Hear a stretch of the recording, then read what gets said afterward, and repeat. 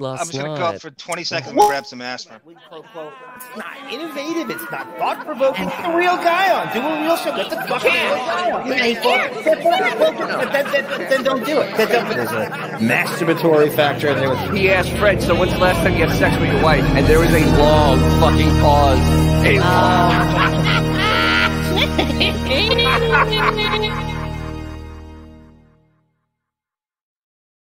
Greetings, everyone. Welcome to our latest edition of Radio Gunk.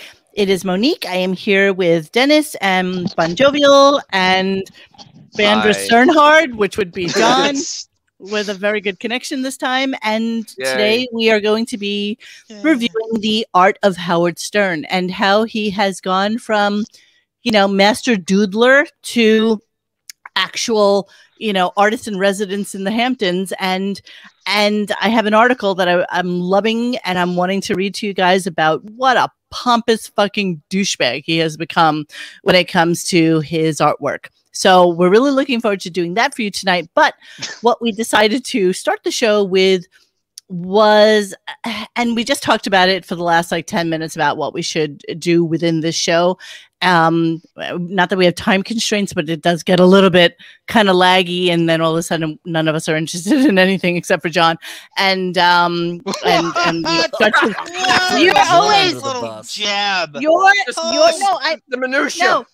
You're passionate. You're passionate from beginning to end. I start to wane about 2.5 hours in because you're multitasking, and I think I don't want to do it anymore, and then I get bored, and then I don't care about the subject matter. So we decided we're going to do an entirely different show, just focused in on all of the articles that have been coming out about Howard and, basically ripping him a new asshole without canceling him is what's happening, I think. So I think this will be a really, really good show, but we'll wait on that for a hot moment. And by the way, Monique, can I just really quick? I'm sorry to interrupt. Matt from the Mini Fan, or buddy Matt. I want to know if you're in there, if you could tell, and even if it's later on, is Maureen Callahan, who wrote the Post piece, is she related to Jerry Callahan, the guy who you do prank calls for? I believe I read something that claims they're related. So that would be an easy thing for you to have just tweeted him. I don't know. No, it just hit me. I meant to ask him that 2 weeks ago, and I got. All right, I just want you to know that Matt also did a "Who's Your Favorite Co-Host" on Radio Gunk thing, which I did not participate in because I do not believe in highlighting out people and calling out people and doing anything like that. Who won? I don't know who won. I never even went into the thread. Exactly. And the only reason I know that you know about it is because you PM me. No, bastard. I won. You know what? You're just the new flavor of the week. You're like exactly. You're like the wet walnuts and whipped cream on top of the ice cream that is our Napoleon. Okay. I won it. So I just want to let everybody know that Sizzle Chest 69 is in the house. Oh, you're kidding! Really? Classic Sizzle Chest is there. Are you kidding? Sizzle Chest? No, I would not. I cannot make that up. I saw the name. I just had to point that out because. But isn't that just so? Isn't that so Sizzle Chest to just leave him wanting more, to go away for 4 shows and then come back? Yeah, he went, I don't know. Maybe he's in jail. Sizzle Chest 69 always wants you waiting for more and wanting more. It would just fucking kill me to find out that's like Xavier or something. Like that would just fucking kill me. I doubt it. He's never mentioned it, but it would be fucking hysterical. Well, I have a theory that Xavier is actually your husband. Because that makes so much sense. He wants to share in your life, and a pact will never reveal this. Yeah, no, that would be amazing if true. But yeah, no, that's actually he's 3,000 miles away. Yeah, I was gonna say stepping out in San Diego. I don't think Joe Jackson would do that. Joe Jackson, But is he in love with you though? Like Robin Howard. Robin Howard. I've got a feeling. I know he listens. Barely Xavier, likes get me. in the chat.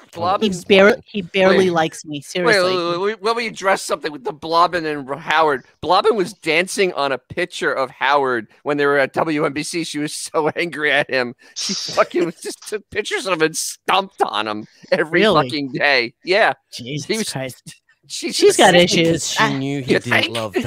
That's because she knew he didn't love her back. So let's discuss what's been going on with the show, because I love when you guys call me into the morning thread and you're like, oh my God, we can't listen to this anymore, Monique, please help. And it's so funny to me. Shut the servers down so we can come on. I'm gonna have PTSD from this shit. Please, I listened to that whole show yesterday. Terrible show. I have to tell you, God, my soul hurts. Soul crushing. Nothing puts me to sleep quicker than listening to this show. Right? Am I right? Do you feel yourself getting stupider? I'm no hyperbole. Yes. IQ. He doesn't care anymore. He doesn't care anymore. He my suicide note. You know. He can't. The thing is, Howard can't get any stupider, so it doesn't hurt him. Yeah, I know. That 79 IQ is coming in full force. All right, so what we did want to start with is I'm going to get into the show just a little bit. Hold on, let me share screen just a little. Thank you, Tiger Lily. What did she say? Oh, good, like Sandra Bernhard singing. I think we should end the show with a Sandra Bernhard song. Her singing is that. Let's start so the show funny. with it. Do it now. She's so earnest. She sang Barracuda at the Jerry Stiller roast. And I think she does a lot of covers. She's so she likes it. She's so cover passionate. Lover. She's so earnest. Skewer facts. That's what makes it so fun. Okay, can I start now? No, maybe. Sizzle Chest hasn't written anything. Yeah, I don't believe you that Sizzle Chest is in the house. Unless, oh my God, is Sizzle Chest your wife, Dennis?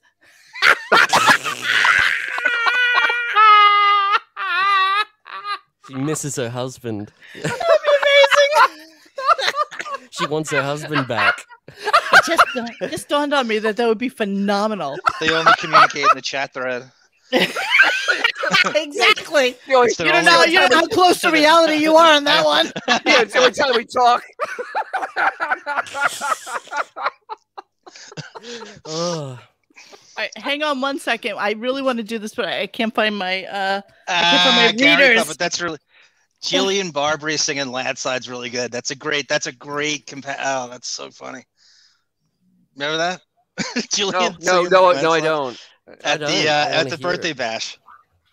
I try to put that whole thing out of my mind. that whole event.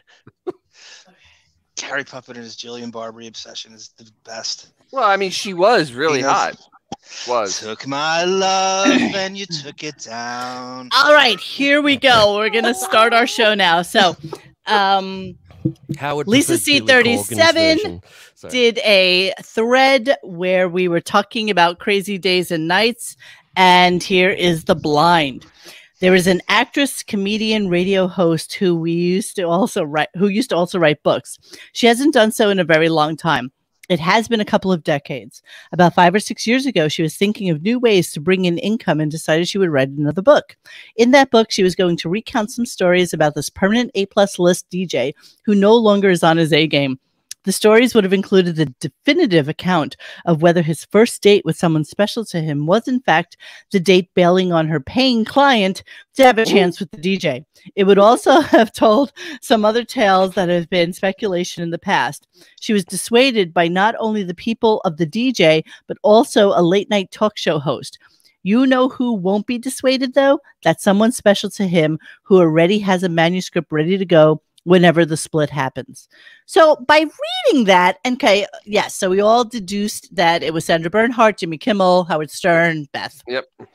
But are we saying the late night host could be Andy Cohen, because she works channel, he does that What's Happening live show, which is a late night show. But I don't think a Cohen is a late night host. I really don't. What connection does Kimmel have with Sandra? Jimbo Kimball knows all these people. Jimbo Kimball is 6 degrees of separation from all these assholes. Yeah. But what does Andy Cohen have relationship with Sandra Bernhard? I mean, same difference. Because she was on his channel and she got whacked. She had an hour show at noon, which I called, and I will play. I sent you that audio to compliment this.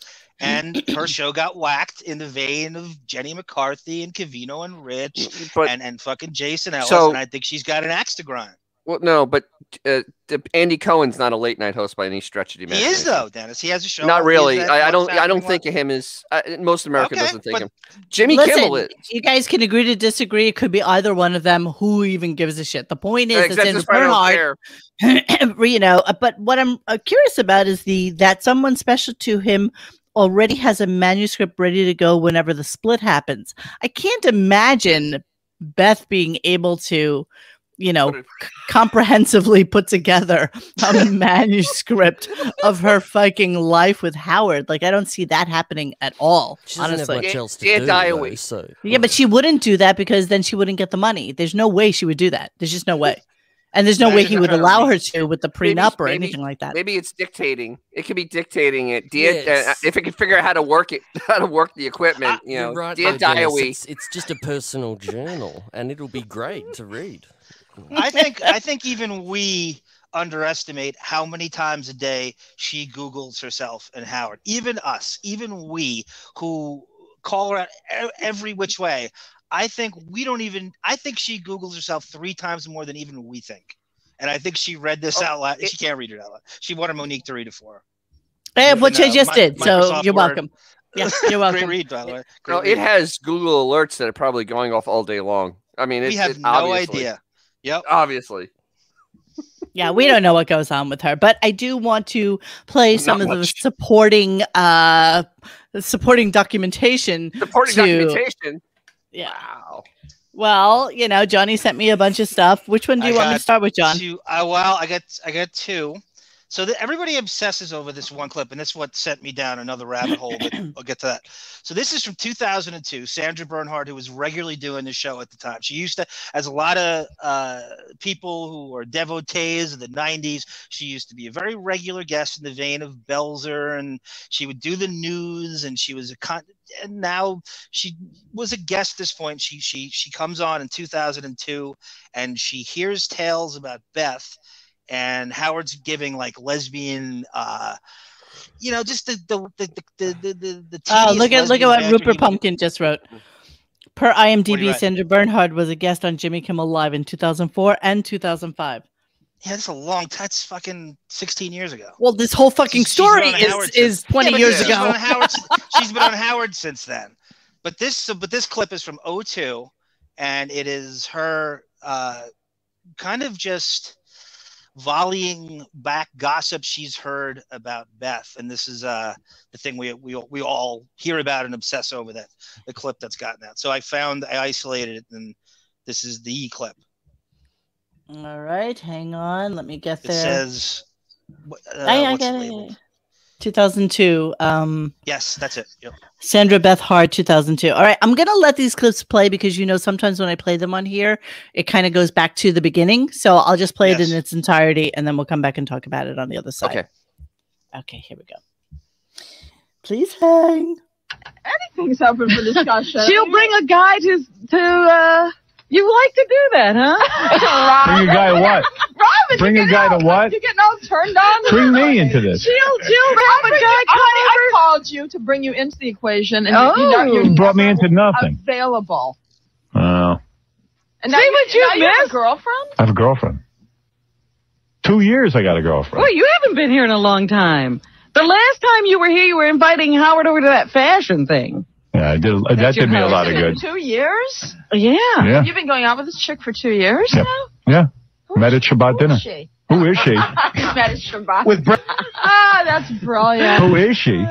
She's only the love of your life. She's Beth. Now, wait a minute. I know somebody who knows Beth, but who is it? I'm trying to think who it is. Somebody who went to school with her or something. We didn't hear anything weird, I hope. No, not somebody weird. I can't remember now, but it's one of those weird stories. Like, I think she always wanted to be with somebody famous. Was the story. Oh, stop! Really? Yes. Really? Oh, you're too funny. So keep your eye peeled, honey. You did not hear that. You are such a liar. I am not a liar. All right, tell me what you heard. That's what I heard, but I cannot remember who told me. Oh. Was it a guy named Eddie? No. No? All right. Was it Ted Kennedy? What? Is that her No, ex-boyfriend? no.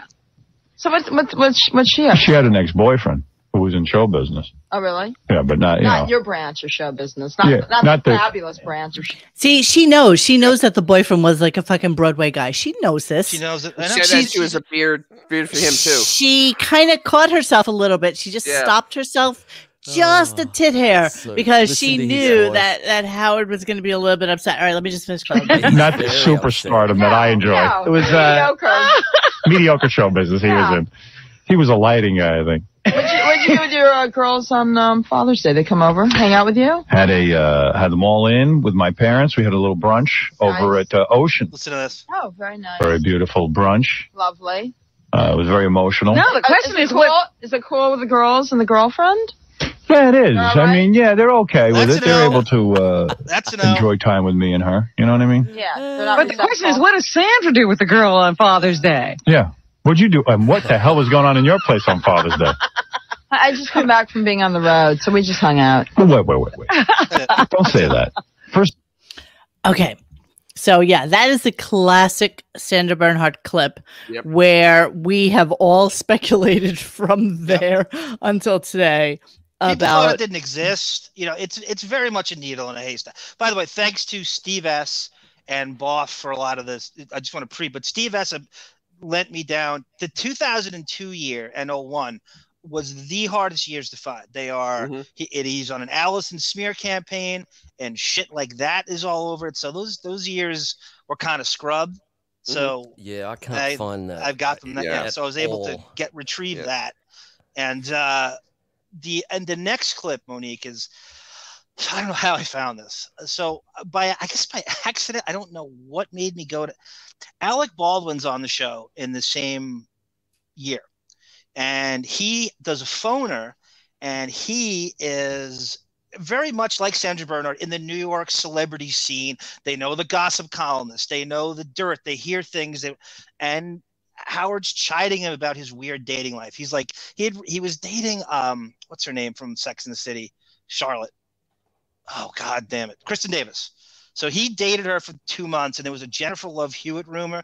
Howard's drilling him on that, and then Alec turns the tables on him because when you go on Howard's show back then, it's like you bring your own ammunition in case you got to turn it to. And Baldwin was well aware of it, so he did this to Howard here. And take a lookie at what he says. Take a listen to what he says. Okay, which clip is this? Alec Baldwin calls Beth Anisca? Yes. Straight up. Okay, here we go. Hang on. I think I'm having a little internet issue. Not gonna lie. Oh, if he scored Jennifer Love Hewitt. Now, if you had used my ugly equipment. You never went out with Jennifer Love Hewitt? Jennifer Love Hewitt wouldn't give me the day. I know you're lying. She would give you the time of day. I'm an old man for her. No, you're not. Come on. I asked her, and she said, "Go to hell." She said, "Go away." How old is she? She said, "You disgust me." How old is Jennifer? Like 21. You wouldn't date a 21-year-old? Of course I would. Of course, I know. Date him. He asked her. I date a 17-year-old. I don't care. Really? The Sex and the City chick, because I saw pictures of you kissing her in the paper. You saw those pictures? I did. The pictures don't lie. I tell you. How's your single life, Howard? Oh, I'm dating. I have a steady girlfriend. You have a steady girlfriend. What'd she do? She's a model. Where'd you meet her? At the mansion? Where'd you meet her? No. I'm going to tell you something. I met her at a dinner party. Gracie Mansion. Now, what was that like? It was very romantic. It was really, there was romance in the air right away? The air was kind of crackling with romance right away? I was there. I was eating my dinner. I was invited to a dinner party, and she was there. We started talking. Well, she was an escort with another guy there? Actually, how dare you? What are you saying now? Why are you putting me down? I'm only trying to tell you my. We're going the sincerity route here. You gotta. Are you trying to say that I date hookers? Forgive me. Let's start again. Tell us all about this magical moment, Howard. What happened? You took your girlfriend out of the light. Ask your brother. He met my girlfriend. You know. Now, what does your girlfriend do for a living? She's a model. She's a model. Yeah. I see. And how long you been dating her? It's been about 3 months. No. Yeah. That long? Yeah. Would you? How many times have you been married, Howard? Once. Would you ever get married again? No. How about you? Would never get married Never. again? What about you? I would never get married. I would rather be thrown into a fiery volcano and never be known. Me too. Wow. Let me tell you something. And listen, Is that the breeder with 700 fucking kids talking right now? Exactly. Yeah, that's 02. You know what? 19 years before. Well, you know what's so great though, listening to this clip and how wonderful his life is, and how absolutely utterly miserable his fucking life is now. I love it. Great. It's just so awesome. But I love awesome. everything about how Alex's life has fucking turned up. But the contempt he had for Howard, you can hear it in his voice. He was on to Howard. You know, we weren't. He came loaded for bear, Bon Jovial. He came loaded. He knew absolutely. I'm gonna get this gossip stuff. That's all the Richard Johnson feud he had, and I'm gonna lob this cruise missile right back at him because he knows. And Howard thinks he's you don't just friend, say that. You Listen know? to how he worded that. He knew exactly. He knew. Exactly. He absolutely knew. This is one of the best clips I've ever heard. Well, well done, as I always say to John. He comes in John, like a quarterback and just that's a home run. Yeah, you do this. A couple different sports going on there, but yeah, I don't know. It's Australian football, Dennis. Yeah, so no, that's a goal in Australia. Come on. So the thing is, Alec, he's a celebrity in New York, so he's in the know of all the party girls because, well, who else party girls are going to go for except rich guys? And I just love how he just brought that up. He knew exactly who it was. It's just I agree. I love it, and I believe that if like Jerry Seinfeld was on the show at that time period too, he would have thrown that out there too. He would have done the exact same thing because Jerry doesn't give a fuck about who he skewers when he talks about things. But yeah, I agree. I think that everybody's got to know that the wealthy, kind of really unattractive man is only going to bag a fucking model if she's a pay-per-view girl. That's really the bottom line. That's who she was. And you know what? I really, really believe we have to really dig much, much deeper into that thing. I don't recall what Cabby's whole conversation was about when he met Beth, and I feel like we need to go back to that. Yeah, I remember it's been so long, but Cabby had like details. I mean, literally the details of that, the party girl details. Right. I think he was hanging in that circle also. He was there that night. Yeah. And so the fact that Howard completely forgets about that, and now all of a sudden it's just him and Ralph, and him coming back all sad on Mother's Day for this fucking dinner is, that's all new revisionist history now. Think about this for a second. In what universe does Crazy Cabby go to the same dinner party as Howard? I mean, really, seriously, that's not even like the same sport. Here's what I would connect it like. You remember that guy Booker?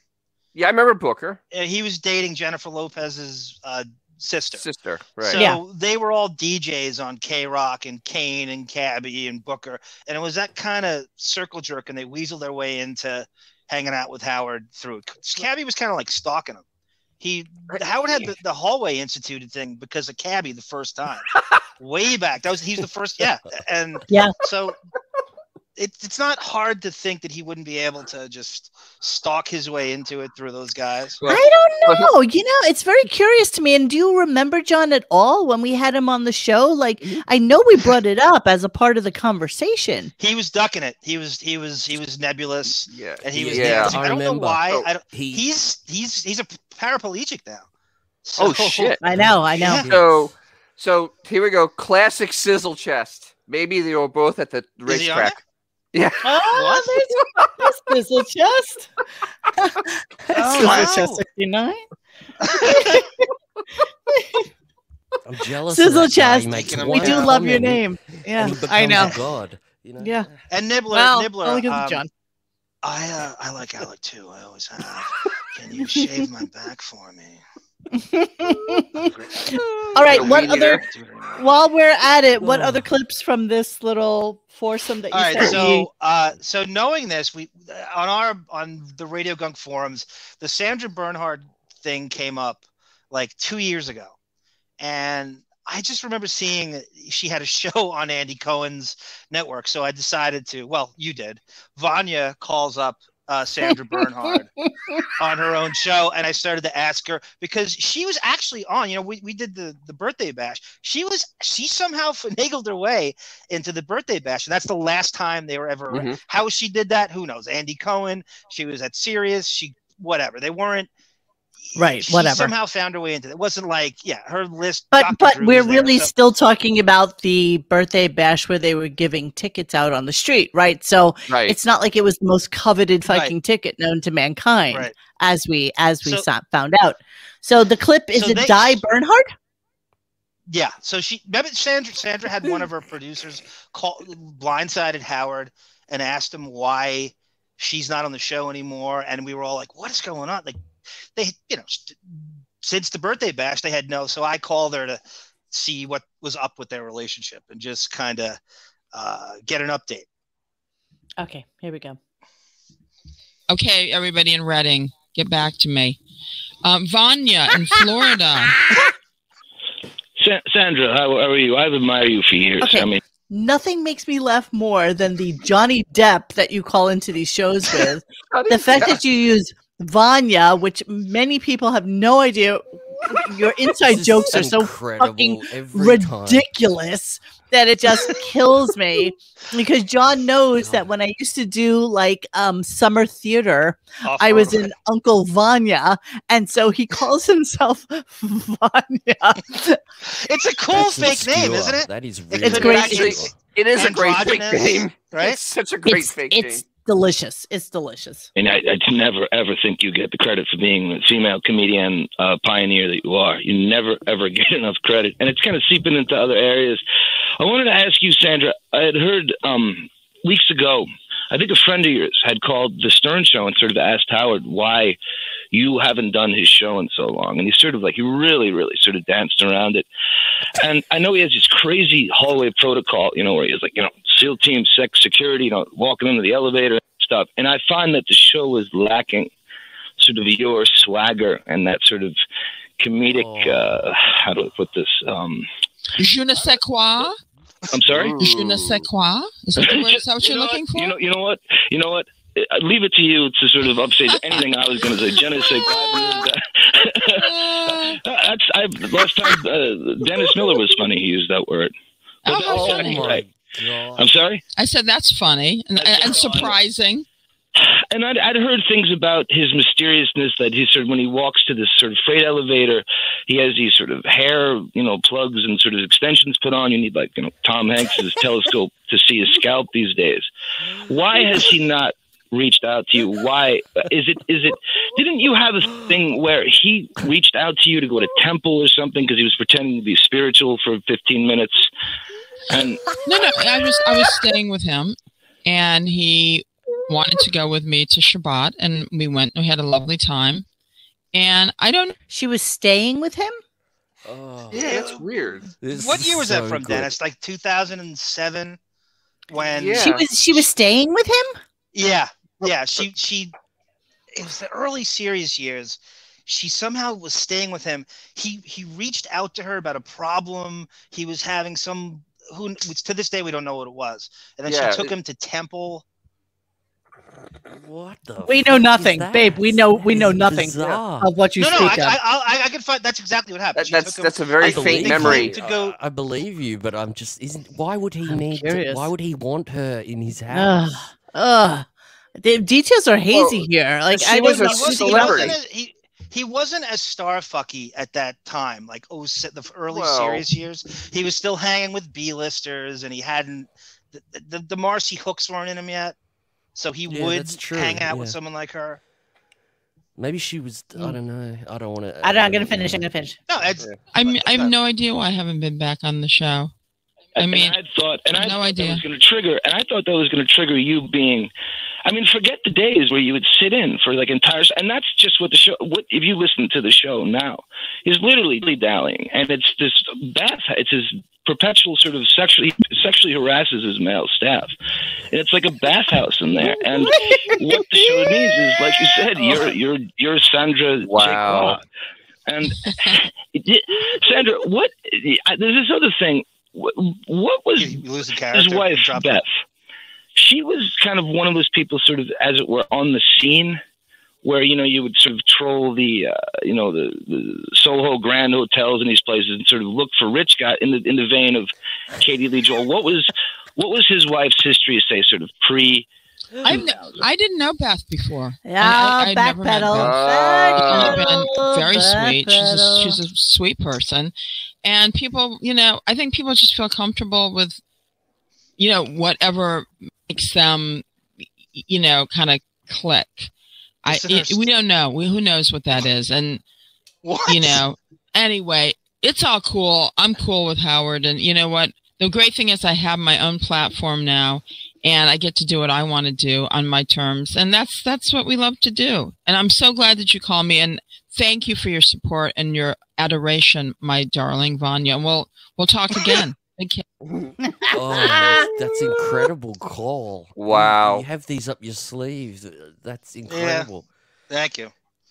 Every once in a while, you gotta dive in and see what's out there. When she had a show, I thought it was a missed opportunity to not ask her about that. And I just realized she had one, and I'd always wanted to get her. And there was a thread on the Gunk thing, and I'm like, we gotta ask her. And you know, she's not on anymore. Her show went the way of Cavino and Rich. Mm-hmm.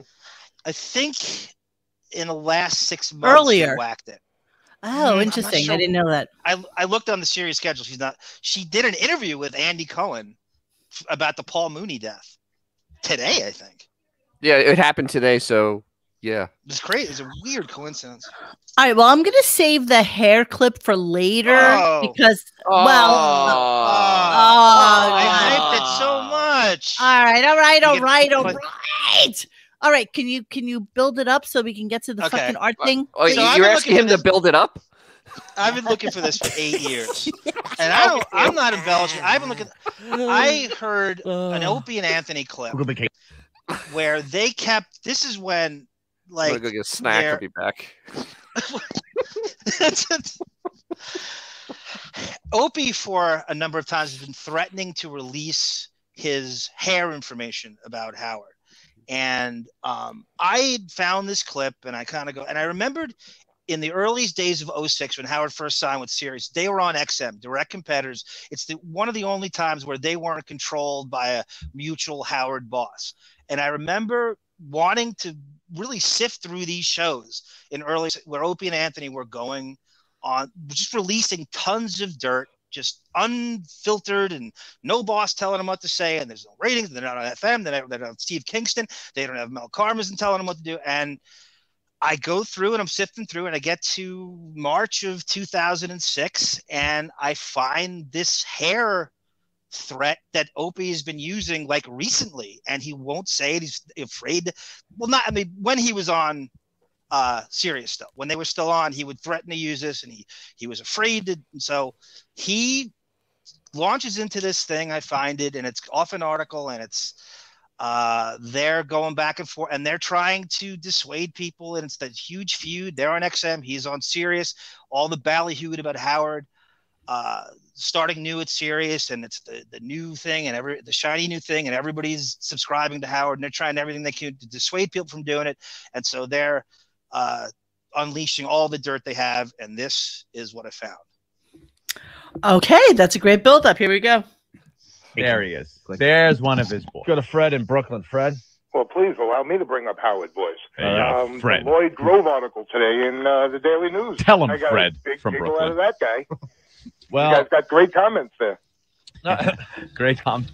You know what? We did give him some great quotes, but I got to tell you, I think the people are very scared in the gossip columns of the newspapers. I think Howard has been controlling those people for many, many years. Yeah. Because we gave good old Lloyd, or whatever his name is, gold. Oh, yeah. Gold. He talked to Anthony and I for like 10, 15 minutes. Anthony and me. Laughing really hard on the phone. Yeah. And all he writes in his article about Stern wearing a wig. Mm-hmm. This has been reported for many years, by the way. Does luxuriantly locked Sirius satellite radio jock Howard Stern wear a wig? Rival Michael Savage of WOR raises the issue in his upcoming book, The Political Zoo, out April 18th. It is alleged that his mane is a wig. that beneath it all, without the hairpiece, Stern looks like a dentist from the Bronx circa 1945. He sells condoms on the side, claims Savage. XM Anthony. Now, remember, we talked to him for 15 minutes and had him laughing really hard. He goes, oh, my God, that's great, as he's typing. So we know we're giving him good stuff. Oh, my God, you're kidding. Oh. Laughing, typing guy. So after all that, we're feeling pretty good about ourselves because it is war. Mm-hmm. He writes, XM Radio's Opie and Anthony, meanwhile, told me they have long suspected that Stern has hair plugs. No comment from the Stern camp. That's it. That's all he Wow. That was it? Which proves to me he was way too scared to print what we gave him. Oh, yeah. He was petrified. And I think Howard controls these guys. I really do. I really do. Wasn't Howard all over Lloyd Grove for something a couple of years ago that he was panning him that he was not printing something properly? He should be open and print what you guys say rather than. This is what we told him, and we got to be very careful about this. When we were working for the same company, you know, Anthony and I would meet with clients all the time. Yes, sometimes a couple hours a day. We just had to meet with potential clients that wanted to advertise. The latest dick cream wants to advertise, but they want to meet you guys up in the conference room. All right. Hey, this a pill that you take and your metabolism goes through the roof. They want to advertise. Right. Hey, this guy wants to come. So we had this guy that was a hair plug guy. Or hair replacement. Hair replacement. Well, there was a few that I met. It was actually a lady. It was right. a lady. Yeah. You're talking about the dude from Philly. Yeah. Who wanted to like take away man boobs, and he looked at Anthony and I and said, well, we do hair plugs too, but you guys are doing just fine, so that sucks. Yeah, he wanted everybody to get plugs and boobs, fat sucked, and anyway, so we met with another hair replacement company, and this was told to us. This was definitely told to us. They were coming aboard or thinking about coming aboard. Wow. And they said that Howard actually was a client. Yeah. They told us that. Wow. Can I prove that? No. And I'm going on the radio right now. I cannot prove that. Prove it. But this was told to us behind closed doors at a huge conference table. Huge. And this company was so bummed out because like he looked so freaking good with what we did for him, but he will not admit this ever. But if he did, the endorsement we would get would be just unbelievable. Yeah. Unbelievable. Everybody would be running to my office to get their problem taken care of. That was told to us. Now, I don't know if this person had a beef with Howard and decided to, like, stir the pot. I have no idea. But obviously the paper didn't want to print that. No, so we told that story to Lloyd or whatever his name is, and he was like, oh, my God, oh, this is gold. Yeah. Wow. So, yeah. I love that. Those guys are dickheads, though, aren't they? Yeah, that's a tough listen. That's a tough listen. They're good information. They are. Oof, they're going after him at a time when nobody else would. Love him or hate him, they were trolling him, and they were onto him.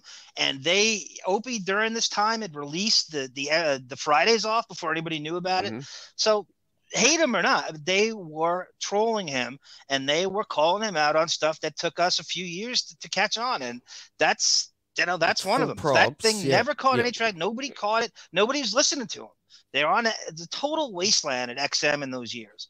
Howard had signed with Sirius, so he diverted them. They weren't on, and they went to FM. They took David Lee Roth's place too, so they would get that FM audience back. But that's that he refused to tell that story. After that, he for whatever reason, that's the only time he was able to get that out there. That nice. their clients. And who was the one who said that Howard's picture was on the wall of a wig Chauncey company? Pharrell. Oh. The Pharrell hair system. It's great. Why didn't they take a photo of it? But they have when they were at WNEW, they had all the same, advertisers and mutual people and shit, and they're hearing stuff, and they weren't allowed to say it then, and that was the little window where they were allowed to say whatever the hell they wanted to. All right. Well, there you go. Well, there you go. There's a little conversation about the wig, completely wig. Out of context for what we're doing tonight, but we are in fact going to start our critical assessment. That wig is like artwork there. I mean, it really is a piece of art. I mean, honest to God, because that's not natural. It's abstract art. You know, it's that wiggy, every curl perfectly manicured. It's just perfect. If you have the money he has, you're gonna have you're gonna be able to. You can go swimming in it, and you can make it look as good as swirling. And so when he does those tests, like when he's on Piers Morgan, and he goes, "Tug it, you can put your hair in," it's fake, and the straps and the fucking netting underneath. How much? It's a system, and you know what? I was recalling today, you know, because somebody has a thread about it on the forum. At radiogunk.com if you guys aren't there, but it was a thing about the wig and to prove it. And do you remember when the first time Grillo was on our show and he said that Howard during Private Parts loved the wigs so much he kept every single one of them, and he used to wear them for like his promo tour of Private Parts. So I think that he got into like the wig wearing thing after his hair was thinning, as Robin pointed out to him, and decided to start, you know, donning the long hair rock star wigs. Yeah, I never believed that was his fucking hair. Ever. Yeah, that rock star hair came out of nowhere. Remember, he had one day he had that weird old lady bouffant fucking do, and then like the next time you saw him, he had hair, shoulder length hair. There was nothing in between. Hair down past your bra strap. I mean, literally, it was like this long, flowing, curly hair. And then during that time with that long flowing hair, he's doing the Channel 9 show, and there's pictures. I saved them, of course, of him doing you know, skits where he is putting on skull caps, and that amount of hair, there is no way in God's green earth you can put a skull cap. No, you just can't. I mean, it is just absurd to think that was all his hair. It is amazing. I don't know. Everybody built an entire career on the wig. Everybody here knows people his age, and there is not a single person I know in that age group that has that type of hair. Just not any. That's got. You mean it got darker and darker in his late 60s. And then changes shape, and it's like a quadrilateral and an octagon at 1 minute. Quadrilateral. Quadrilateral. Texahoo. That's a great line. Katie Aldana's right. He really thinks that he's got enough sycophants around him and enablers that think that looks at that Richard Farrell. It's that same. You could shape the wig when it's curly like that. You can kind of like, and you got to realize he's so vain. Any bit of scalp, he goes crazy, and he's having fillers. I mean, it's his brand. It's the only thing he cares about. I really believe it's the first priority in his life. Oh, absolutely. Is vanity and especially the hair. It's his brand. It's the only thing he cares about. More so than any content, any people in his life, certainly his kids, any lengths. And there's no expense too much when he takes all the vacation. What do you think he's doing? Oh my God, I don't even want to talk about this anymore. I am really ready for the art of Howard Stern. Oh, we are so digressing into wigdom that I can't. I hypnotized, Monique. Oh my God, I'm vortexing over here. I'm literally oh my God. I feel like we're stuck. I'm watching the ice in my netting. Water thing, like floating up to the fucking top and receding down. All right. We're living our best lives right now. Yeah, I guess so. All right, so we're shut up. We're going to get now. I'm going to be on the Illustrator page. Okay, so I'm not going to be able to read comments or anything like that. So I'm just going to take it from the perspective of my Illustrator page here. Okay, so let me go look there. At this, everybody, and everyone in the chat. Look at this. She's been trotting and working on this. I love it too. It's almost like a science experiment. It's just done. And she's had her white wine the last few days and cheeses, imported cheeses from Paris. And she sits with a significant other, and he's like, "Monique, should we watch this show?" And she goes, "No, I'm doing this right now. I'm going to stop." Wow. Okay, Bon. So let's just take a look at Howard and Beth. Beth. A bit excited. I'm sorry. Really, digging in deep into some art out in the Hamptons, and he is so shaped like a question mark. Holy yes, he really is. And the neck, the overbite, and everything. But you can see that is a weird. Everything. Look at that fucking the Adam's apple. Jesus. Everything about them. All right, so we're going to start in the early period of Howard's art. Yeah, okay. So let us move into the beginning. So I think he started doodling, things that we could find online were like 2004, 2005, up into the 15s. So bear with me as I work my way through this little conflab of stuff. Okay. So this is what Howard was known for as an artist. Okay. Doodles. And his doodles consisted of this. This was the Howard classic Lennon.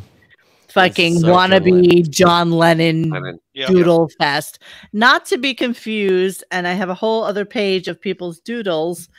But not to be confused. Oh, here we go. Here we go. This is Johnny Depp, I think. Yeah, that's a Johnny Depp doodle. So they're all into like doing this fucking very egocentric. Here I am doing pen and ink of myself. Picasso. And that that says something about a person where he has to doodle himself. Like, why? What's the fucking point of that? Here's another one. This was one that was up for auction, that was sold at auction for a couple $100. God. Yeah, it was Heritage Auctions, and he I was promoting Ed Wood, I believe, in 1994. Right there. It's 4 a.m. Wow. Oh, Ed Wood is an amazing movie. This is another classic Howard doodle. Again, it looks like everything else he's ever done. It's just a piece of shit. Any one of us could do this with our eyes closed. Who's that supposed to be? Do we have any idea? Laura Lackner has got great perspective. Laura Lackner? I don't think it's Laura Lackner. Justin Theroux, maybe. That's just. I'm saying Laura drew that. Oh my god. Brutal. So okay. Yeah, this is another one that he did for sale. Look at it. So fucking emotive. Look at it. It's just that's the Beavis and Butthead style. What the hell? It's so pathetically self-important to do shit like this. Mike Judge plagiarism. And Mike Judge's for the 2 seconds it took him to do this, and this is what he's auctioning off for charity. You know what I mean? I think it's really fucking sad that this is what this is the best you can do, is to come up with this to put out on auction. It doesn't matter if it's good, Monique. It matters if a famous person's doing it. Exactly. Or Lackner. It doesn't matter. Art's subjective. He loves it because you can't grade it, and there's no. It's not merit based. There's no ratings. You could just anybody can kiss his ass and tell him it's great. You don't need detail. You don't need lessons. Like you fucking just, Medusa. Do you guys remember when? I think this might have started. The timeline's muddled, but do you remember when he became one of these awful starts to his show when he said he was obsessed with John Lennon's "Wheels Go Round and Round"? Yeah, wheels go round. Yeah, and round. God. I really love. So like that's his dream life, is to just step back from it all, and I'll paint and watch society.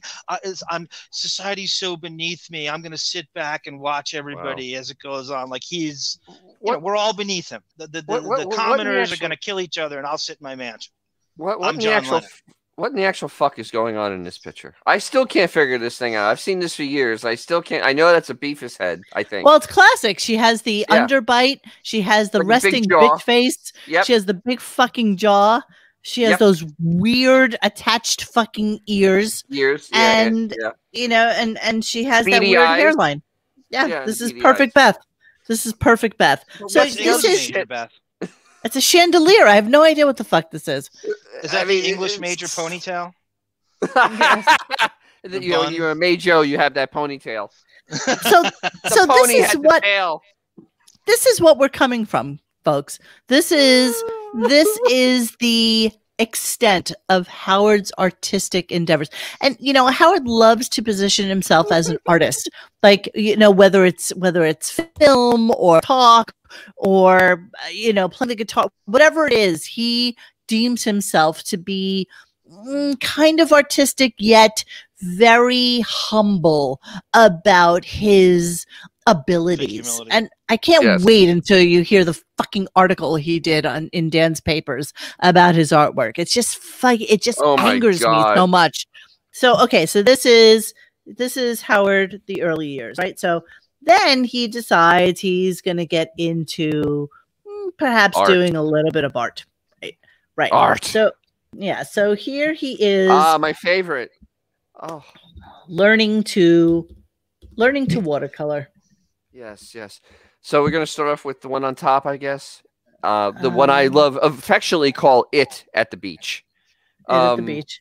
It at the beach. Is it looking away? Is it looking toward us? We have no idea. It is just there. Right. So no perspective, no idea how to handle color, art, blending of colors. Hands, feet, basic things. Why is it basic derobing? It's pulling. Because that's what fucking Beth does. That's what she does. What do you guys think about this post from I Hate Shaul commenting on the collective artwork? I feel the same way. I was thinking this. He writes, no fucking way he did that bottom one or any of them. Hell, even the top one he probably didn't do. Maybe I'm stupid. I don't know. But is it even possible to be taught to paint well in your 60s? And I was going drawing art school for years when I was younger, and I was pretty decent at it. And I assumed it was a natural ability you were born with, or you have it at all. He went from these kindergarten level paintings of Gary in the 90s to master landscape painter. Yeah, hence the reason we're having this show. Yeah, exactly. None of us believe it. Is art like golf? Unless you're Monique, is art like golf? Kind of like either you have it or you don't. Probably. No, golf is not learning it. Golf is all about. Listen, in the Malcolm Gladwell perspective of life, it does 10,000 hours. 10,000 hours, right? Okay, so Jesus. Right, so 10,000 hours is what it takes to make you really, really astute at something, right? So 10,000 hours of playing the fucking guitar, of golfing, of doing art, etc. But I think that I think that Howard's cheating a little bit, and we'll get into that a little bit. So right. Well, yeah. So I mean, let's everybody soak this in though. Soak in the monotone colors. Soak in the absolute. Everything's disproportioned. There's no background. There's no foreground. It's just it. It's just a 15-year-old in high school would draw that. No, don't insult 15-year-olds, please. They're a lot more talented than this. Yes, this. It's called unemployed ne'er-do-well beach bum with a camel. Yeah, exactly. Right. So let's study the apples. Let's study the green and red apple. He actually gave this to David Letterman. He actually gave this to someone. Oh my. No, he didn't. Yes, he did. He actually gave this to someone. 112%. Think of how much you think of yourself to give. He didn't give that to Letterman. No way, man. Did he admit to apple? Oh. There's no way. There's no way. I refuse to believe you. He did. No, he did. He actually go look it up. It actually is the gift that he gave David Letterman. Letterman thought it was an intern and had sex with it. Can you zoom in on the apples? That's favorite stable treat. Give it an apple, it's happy. All right, so this is his early crustacean period of learning watercolor.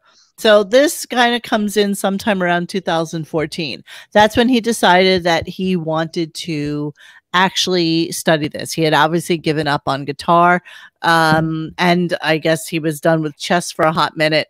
So he decided that watercolor was going to be his new thing. Right. Everybody in the chat, this was given to, that picture of the apples was given to Letterman. Yes, I know about the flower. That is a different gift. This was a different time. Have we got the picture of the flower? Because that was fucked. And well, yeah, it's coming out.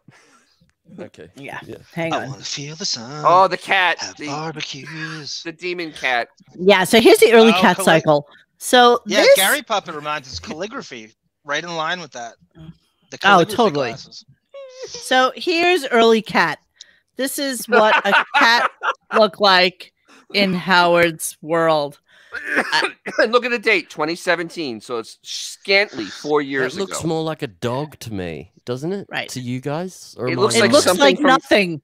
It No. looks like a The malformed. snout and everything. It looks like a dog. It looks like an extra from Pet Cemetery. I mean, It looks like a Classic cat you movie. paint from fucking memory. Like there's nothing about this that has any form, shape, rhyme, or reason. You know, look at everything that goes on here. So this is what a cat looked like to him, askant, exactly like you said, 4 years ago. 4 years ago. Yeah. So hang on, let's Cat. move on. Yeah. Did let's these move on all a go? little bit. AAT. Did these all get sold? These ones? No. These are things Some of these are that Beth just has put up Instagram, on Insta, whatever. This also, let's see, this one is also from 17.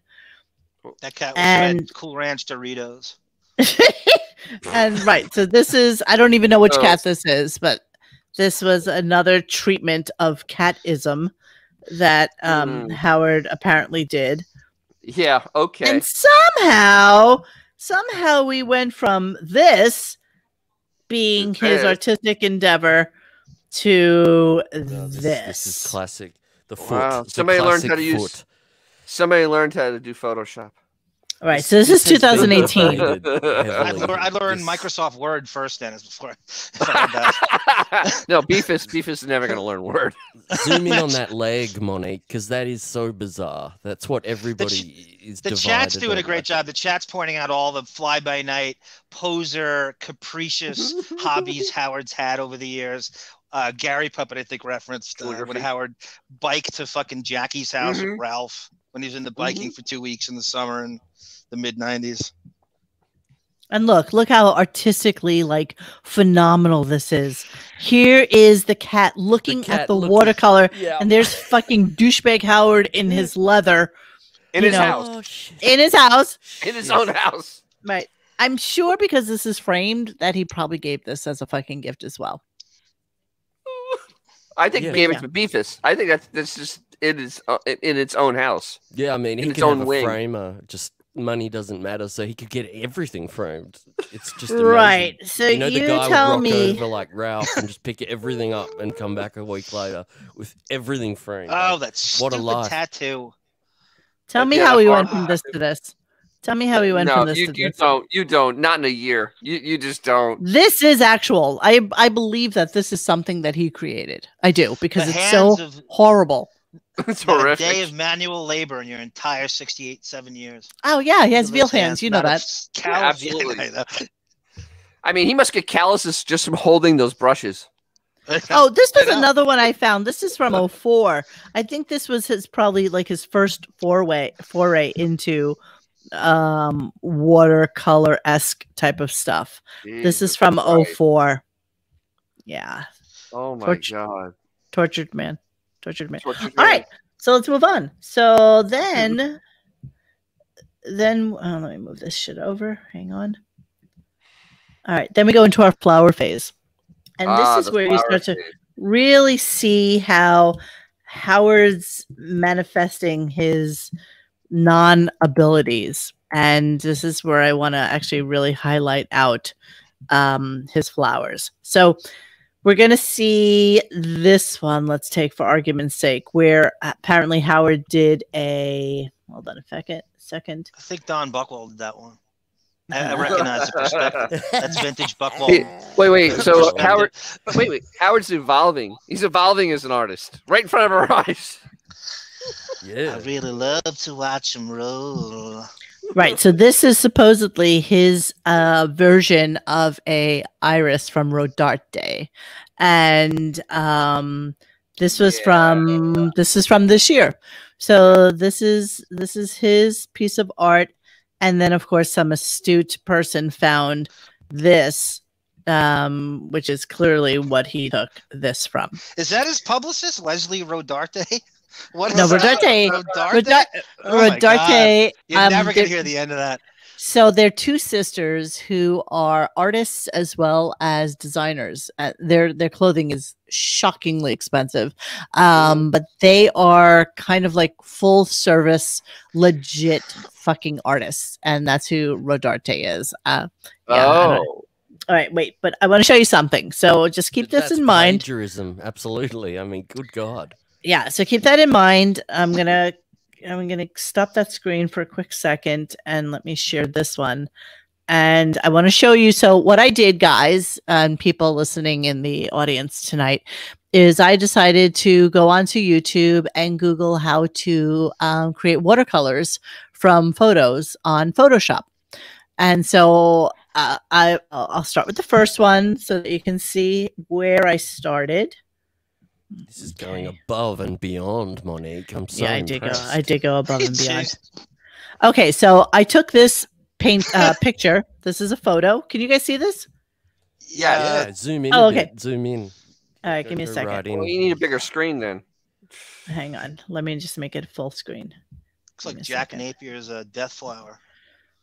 Okay, so this is an actual photo. And so my first try wasn't really great because I was just trying to follow it a little too closely. But I ended up with this, right? So this is my watercolor version of it. So then after I took some time and really, really studied how to do this, and I spent hours at this, just so you know. So I just took a simple thing, something Howard would use, a simple, stupid fucking rose, right? And so this is just a photo that I stole off the internet. And you ready? You ready? Here's my watercolor. Oh my God. Can you zoom in on it? So I am going go right to. in so we can see the texture sort of feel. Yeah, that's good. Wow. Fuck. Yeah. That would fool me, absolutely. Yep. Right? That's incredible. I know. His nose is fake. His hair is fake. His eyes are fake. His crazy. Why would the art be real? Why would this be any different? Everything else in his life is he's a charlatan. Why would this be any different? So tell me how that's any different from what fucking Howard does. But tell me how you not different at all. Tell me how you print that without knowing instantly that it's fake. So easily, because all you have to do is I actually layered this onto a textured piece of paper art. Literally just fucking textured paper. Yeah. Okay. And then I put and these are all the brushes that I've used. I think there's like 40 brushes. And you just you take a brush. I can't really do it now. Hang on a second. Let's see if I even have it right. Genius. Well, and you take your brushes and you plop color layers on the bottom right. Look, are they all layers? So those are all my layers. Wow. I think Seal wants to write a song about this. It's so good. Great. Sing it, do it, John. Those are all my. That's all my layers that I put into this. Wow, I fucking love it. And can you please put up a full res picture of that in the thread for this episode? So we can zoom in. I can. But how crazy is that? Are you gonna sign your name on the bottom? Like that needs to be the banner on the site for a week, I reckon. That rose. Okay, I only did that so that you guys can see it's not that hard to kind of get that together and make it something. And we all know he's been dabbling with Photoshop for a while. I mean, it's been very obvious with all the Beefus pictos. You know, he has to use Photoshop to make it look fucking human. You turn up the brightness on all of her pictures, and you go, get rid of the 500 teeth. You know. No, Fudsicle, you're right. I can't picture Howard having the patience to go through any of that. You're absolutely right. Instant gratification or the intelligence or the intelligence. Exactly right. By the time I got to the rose portion of it, and that was a lot of like trial and error, but I literally just followed a YouTube tutorial, and I think it took me about 15 minutes to do that. Anthony writes, I'd rather have a Casey Armstrong blood painting. That's a great We just spoke to Casey. Wow. We gotta have him back. When we do the Jason Kaplan show, we gotta get him to at least write us a commentary on his experience with Kaysen. Oh, can we get him on the phone for like 20 minutes or something? He hates him. Yeah, that'd be great. Actually, that would be. That's a great idea, Bon. That would be a great idea. A Casey cameo appearance on as the long as he Casey has Skype credits, he'll be fine. All right, so let's continue. Let's continue with Howard's Flowers. So that's something where you can clearly see that he has taken it from something else. Here's another one that's actually quite classic. Where Jeff Two Master, he is a Jeff. Now you're gonna tell me this is no different than what I just did. No different. It's no different. No. Jesus Christ. But okay, so this is the Stern one from 19. Okay. And then this was also a Stern one from 19. And then this for my wife by request. This you can almost tell he did fucking freehand. Like this is one you can tell is not like nearly as technically perfect as the rest. It's a mess. It's a mess. That's the complexion of Seal. Right. So what he does, what he attempts to do by way of his teacher is he attempts to do a charcoal drawing and then put the watercolor over it. And I'm promising you that this is something Howard did himself, as opposed to this. There's no fucking way. I mean, look at that. I mean, that's not even like, no, you could not tell me the same person did both of those. No. You just couldn't, because, I mean, look at the leaf texture. Like the leaves on those, whatever flowers those are, I don't even know what they are. They're hibiscus? I have no idea. and iris on the other side. Like the textures don't, like, there's no. Doesn't add up. Yeah, they don't match. Like, just look how the leaves are going down. I mean, yeah, there's no way you go from this to this in a year. No. Sorry. No, unless you have a stroke. I mean, exactly. The opposite. Exactly. Yeah. I think I Hate Shaul nailed it. What? That's perfect post. No, about you don't go from that to that, and you're certainly not doing that in your late 60s. You're not suddenly becoming, maturing into this virtuoso artist. You're just not. It's just not. It just won't. Not, especially not him. No, it's, he's too dim-witted to be able to fucking do that. Can't even work a TV set. You think he's gonna figure out how to do a master painter? Oh, Christ. So, you know what? We've been trying to find, I'm positive that I found the picture of this sneaker. It was an actual photo of a sneaker that he then took the cat and put it into. So these are current Howard cat treaties. And again, I can only go back to the demon cat. Yeah, the ugly demon cat. Yeah, Cat of the Living Dead. Same cat, by the way. Oh, Same yeah, cat. that's right. Wow. That's same cat. Wow. You're going to tell me that this man did this. This is ridiculous.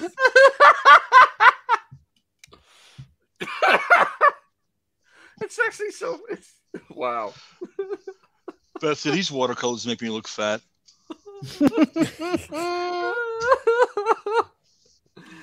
He wouldn't have the energy to be able to paint that because he eats the 6 almonds. He'd be fucking winded after he did the sketch. Can you imagine? Or how about the rigor mortis having to stay in that pose the whole time while you're painting? The scoliosis. Well, no, yeah. Scoliosis. Right. So here's the infamous Helen Fat Ass Rose, who was an adorable kitten, but now is just like a chunky monster. But yeah, so this is his detailed here, just like study. Let's study. Oh my God! Come on, stitches bullshit. I mean, honest to God, call 100% bullshit. Look at the stitches. Come on, in a straight line. How many paintings of Beth's shirtless brothers do you think he's had Laura Lackner do for him? Oh no, he does that himself. What makes us think Laura Lackner is an artist? Like I'm trying to understand. Laura, one of her many talents. I think she does calligraphy. I think she does on. Wait, KTLD. I would love to see Gary Puppet write his Whisker Biscuit tweets in calligraphy on Twitter to Jillian Barbery. Right. If you could figure it out, GP, I'd love to see it. So KTLD, Mop Ross. So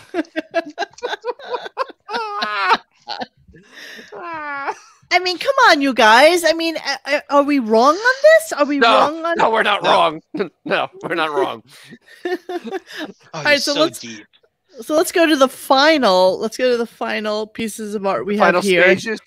And this is current. This is the artist today. Here we go. Hang on a second. It's Insanity. Oh yeah, this is like the magazine he got, right? With the fucking right. With the Photoshop of the beach. Still with him, I believe. Stewie Z writes in that thread, the whole art thing is just another stupid scheme to promote Howard as this multi-talented, artsy, creative, sensitive guy. Absolutely. Evolved. Yep. Evolved. Buckwall. Absolutely. I'm evolved. He's evolved. You're gonna tell me he did those footprints in the sand. No. You're gonna tell me. How about the absolute straight in the sand. wood? I mean, come on. That's really good. He couldn't have done that. No, it's pretty good. You know. So let me read you the article. Oh, let's read the article. All right, let's read the article because then you can understand how the artist felt about this. Here we go. Yes. In the sand. Okay, here we go. I'm going to read to you. It may surprise readers to learn that this week's atmospheric cover was done by iconic radio host Howard Stern. A longtime Hamptonite, Stern talks about his artistic process, how he got into painting, and his love of the East End. What materials were used to create this painting? This is a watercolor painting done in Arches cold-pressed paper. Fuck off. I used a limited palette. This is a sepia painting, and it is mostly a mixture of burnt sienna and Payne's gray, Winsor & Newton paint. I can go on and on. It is Winsor & Newton Series 7 brushes. I do a full graphite drawing first and then put watercolor over it. Your painting is wonderful. What were you thinking or trying to convey with this scene? Oh Thank you. I love the ocean, and I went on an early morning walk in Southampton with the idea of taking pictures for possible paintings. When I saw this bowl of light on the beach and the long, dark shadows cast from broken wooden fence, I knew I found something special, something peaceful and calming. I wanted to share this view with everyone. Painting the beach really allows you to see things in a whole new way. I will never look at footsteps in the sand the exact same way. Drawing and painting those impressions in the sand was something I had never done before. Do you study paintings before you embarked on your present career? If so, did you ever consider early on making a career out of painting? No, I started painting 6 years ago. I was inspired when I saw the published journals of Guillermo del Toro. Do you remember how jealous he was of those art books that he did? So jealous of him. And I thought it was cool the way he treated each page as art. His written words and little paintings look perfect on the page. I wanted to do that. I wanted to journal and draw. I began looking for teachers to help me learn this new language.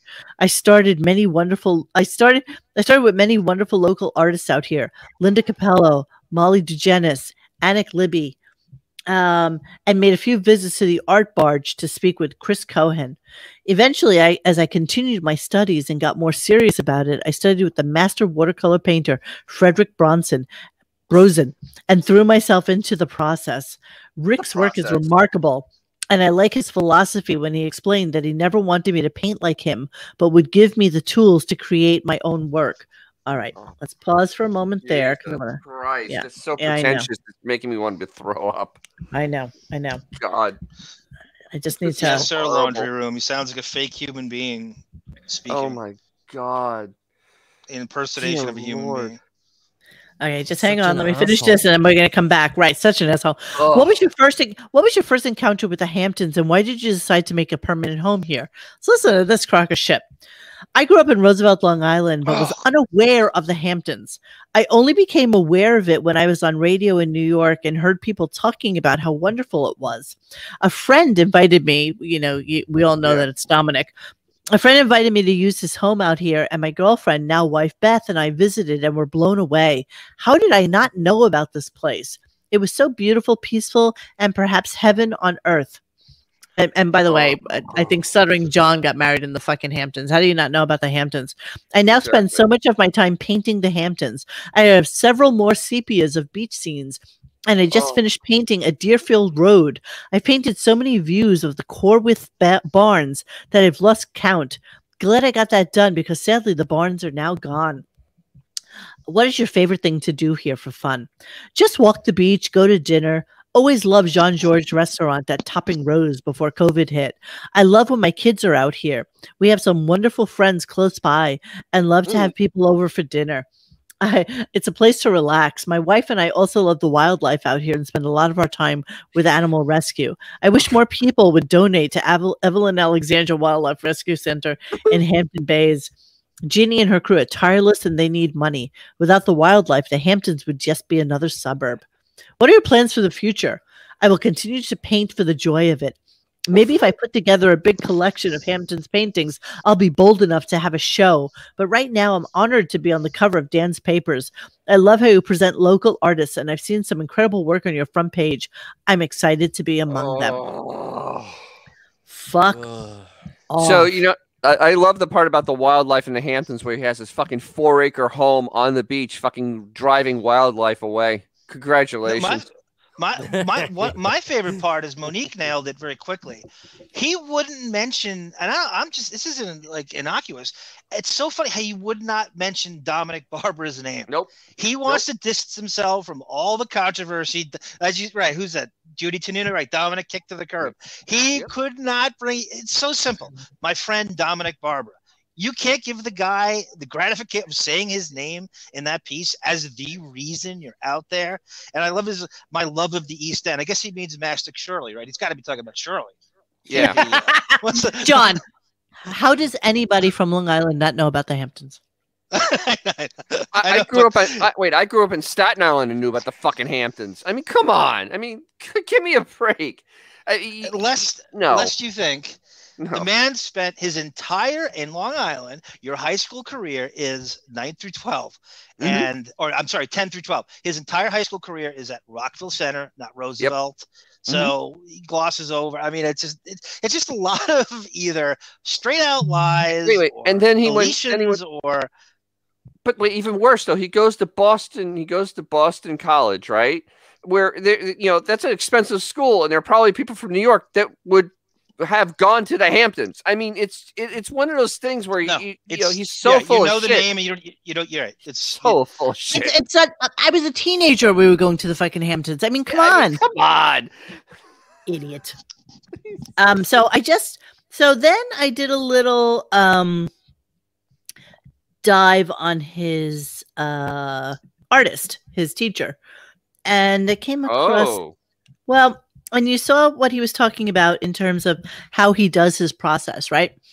So here's his teacher talking about his process, which is the foundation of this technique is based on graphite drawings and the layering of washes on transparent watercolor. Over the course of my 30 years of teaching, I've learned to communicate this approach in an accessible way that can be tailored to suit your personal artistic goals. So this is how he teaches. This is what he does. He does charcoal and then he paints watercolor on top of it. But he's an experienced, just very, very classically trained artist. Okay. Look at this. Oh, yeah, it's okay. I mean, this is... But how? Well, that's really realistic. That's a watercolor. Oh, wait, no, that's just a picture of the outside. Though. I mean... No, that's a watercolor. That's a watercolor? Mm-hmm. Wow. So that's photorealistic art. That's what they. That's a real artist. Is that Grolin and Roy? Oh, yeah, now into McCoy's. Now you see it, right? Now I see it. Yeah, close up. Yeah, it's fucking awesome. Yeah, no, 79 never gets to that. No. Oh, Nancy Street. There's few people in the world who. That's by Varvatos. Stuyvesant Street. Is that a Varvatos brownstone? Yes. 72nd, right by Howard. Yep. That's right. It's 5 streets away. And if you put Howard there, he couldn't find his way home. Oh. No. That's the subway station the Warriors ran out of to run to Riverside Park. Is it? From the baseball fields, yeah. They said it was 96th in the movie, but they really used the 72nd subway station. They got out and they ran west. Not too far from you. Oh, by the way, the Leslie's, Monique, the scene where they right by you. Right by you in Hell's Kitchen. The Leslie's. There you go. The Leslie scene. The Leslie scene. Sebastian watercolor. Super Trooper. My school friend's family had a shitty broken down shack in the Hamptons. I stayed over once and I remember playing softball in the overgrown weeds. It was a dump. Hard to believe what it's become. That's true. No, it was.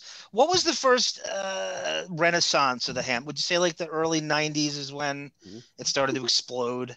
Because I only knew. I'm fucking 50 minutes away from it. It was a Spielberg getaway. It was like that's how you heard of it, like in the 80s. Billy Joel. There was a couple of names, but it wasn't huge yet. I feel like the early 90s is when it exploded. I feel like when the 90s happened, there were a lot of shares in the Hamptons. So you could go out there with all your friends and everybody chipped in.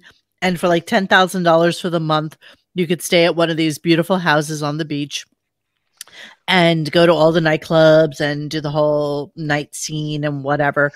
And that was very much a 90s thing to do.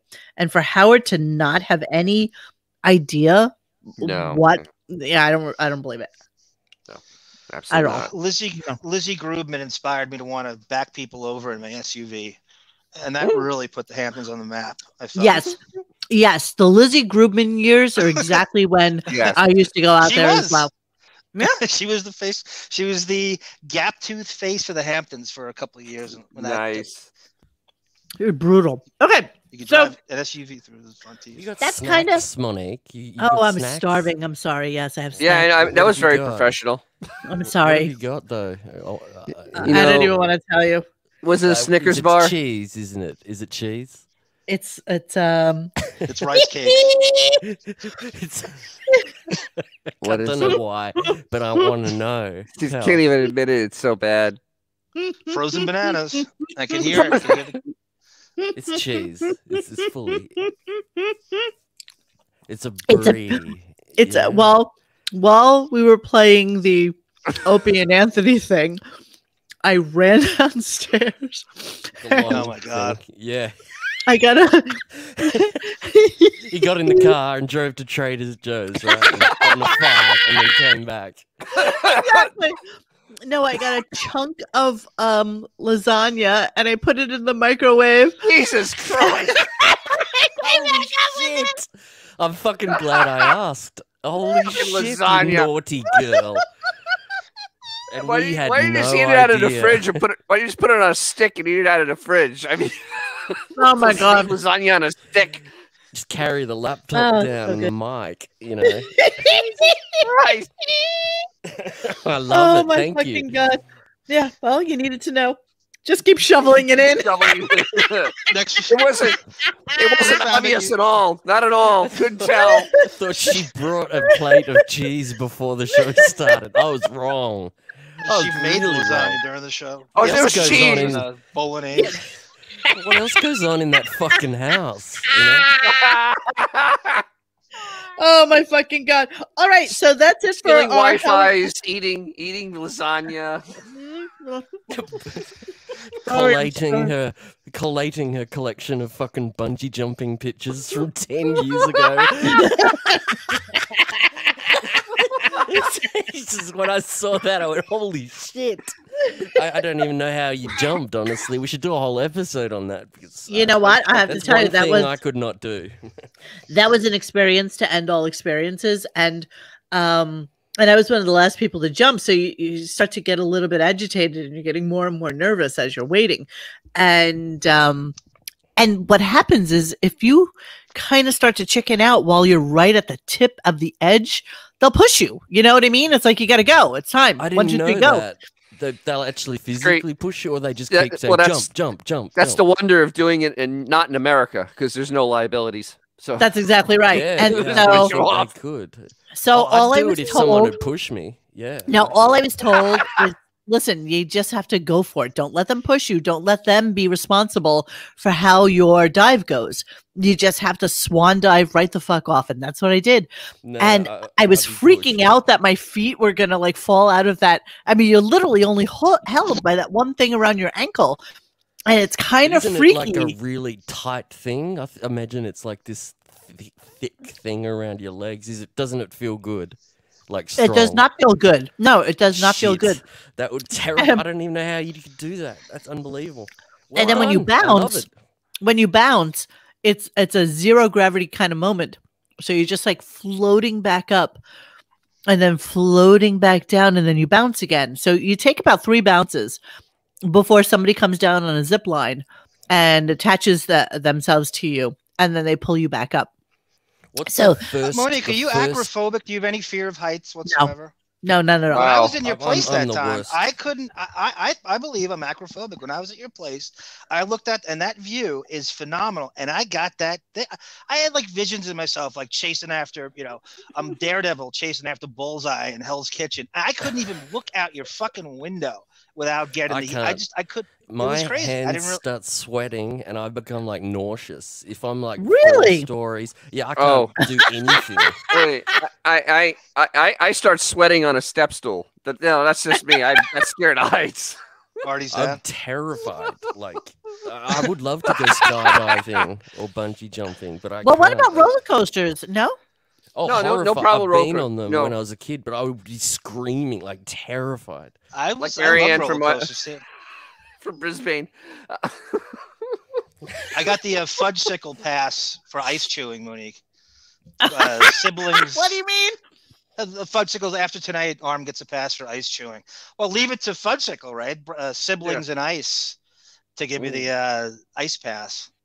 Thank you, fudgesicle. I have no idea what you're talking about. Thank you. Fudgesicle, like when you making instant noodle and bolognese lasagna during the show. Me chewing ice. Yeah. This is a little scavenger. I bet yes, like Judy Tenuta. Electra. That's who I was looking for. Love me some nachos. I'm like a chipmunk right now. My jowls are filled with fucking pasta. I put it down on the floor though. Now I'm done. I'm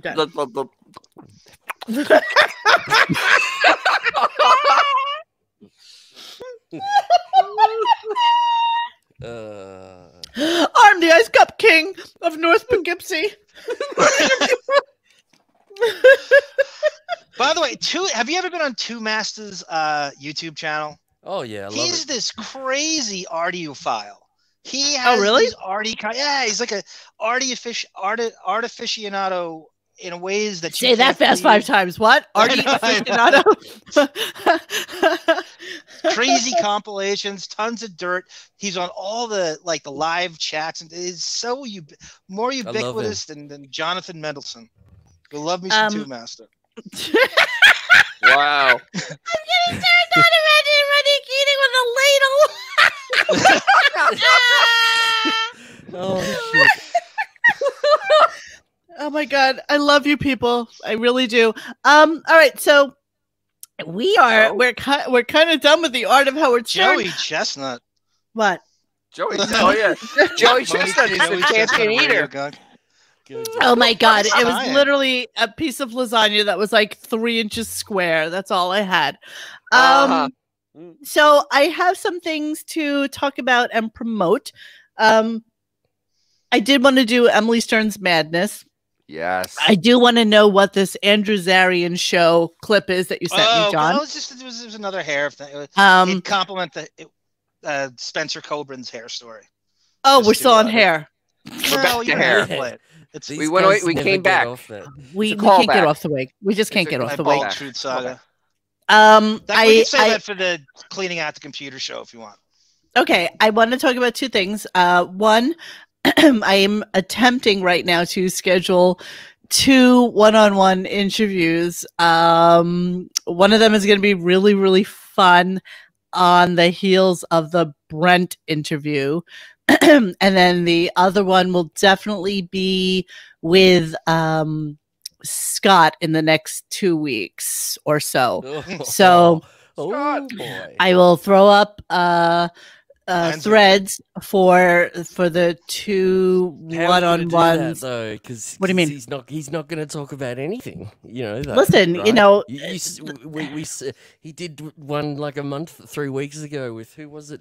John Dennis. Who Grillo. Did he do? Grillo. It was Grillo. You see, Monique confessed to us she was a pubic hair away from sitting in on that interview, and that would have really, really augmented it. She blew off Gorilla's. She went into the mode I go into, the bipolar mode where you don't want to talk to anybody, and she blew Gorilla's calls off and didn't know what the hell it was for. He never left a message, and no, he never leaves a message. Oh, so and if he did say that, you easily would have rose. I would have jumped on it.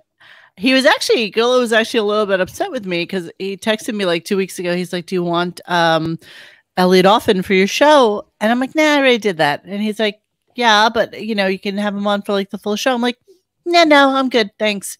He's like, "Wow, I'm shocked that you would say that." I'm like, "Why?" There's like anything I wanted to ever talk to Elliot about was done within like an hour's time, and we're done. We're good. You know, there's no buffalo left to pick clean on that guy. Like, and then you know, people love Elliot for all the wrong reasons, but he's good in small doses. And I don't know what you want from him in an interview. Is it just his salacious criminal past? I mean, what dirt does he have on Howard? I mean, there's that one confrontation he got into where he got banned from the studio, but I don't know how much, like you said, Buffalo Carcass-esque. What more can you get from him? Yeah, no, there's nothing against it, but if you're not into it, I'm not. The only things that I could think about how he interacted with the show, how he talked to Gary on the phone before the show, if Gary would suggest he be more aggressive, things like that, I'd like to know if it was. No, but I think that his mind doesn't work. Come in and go. Yeah, you're thinking logical. His mind doesn't work that way. You know, he's very much the Jewish transvestite of sour shoes. Like, he doesn't have a mind that actually processes things in a normal, coherent, cogent way. I don't know. He's a performer. He knew he was performing when he went in there. It wasn't his I don't know. character. He's kind of perpetually. I don't think that's a character. I think he's in con man pro wrestling mode at all times. And I don't know if there's any shaking him from it.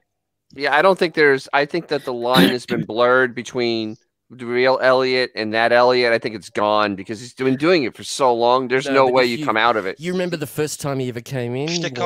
He was very calm and quiet and very almost like dainty the first time, and then he ramped it up. Crazy crime completely rap different sheet. persona. Yeah, but he scares me. John. He scares me a little. I'm not gonna lie. You know, I went over to Gorilla's house one time when he was there and he was doing his show, and just his whole look and the makeup and the way he acts actually frightens me. Like, he seems a little. I don't blame him. Little psychotic. He seems a little psychotic. Steve Langford, of all people, Monique said he was scared to be in a cab with him.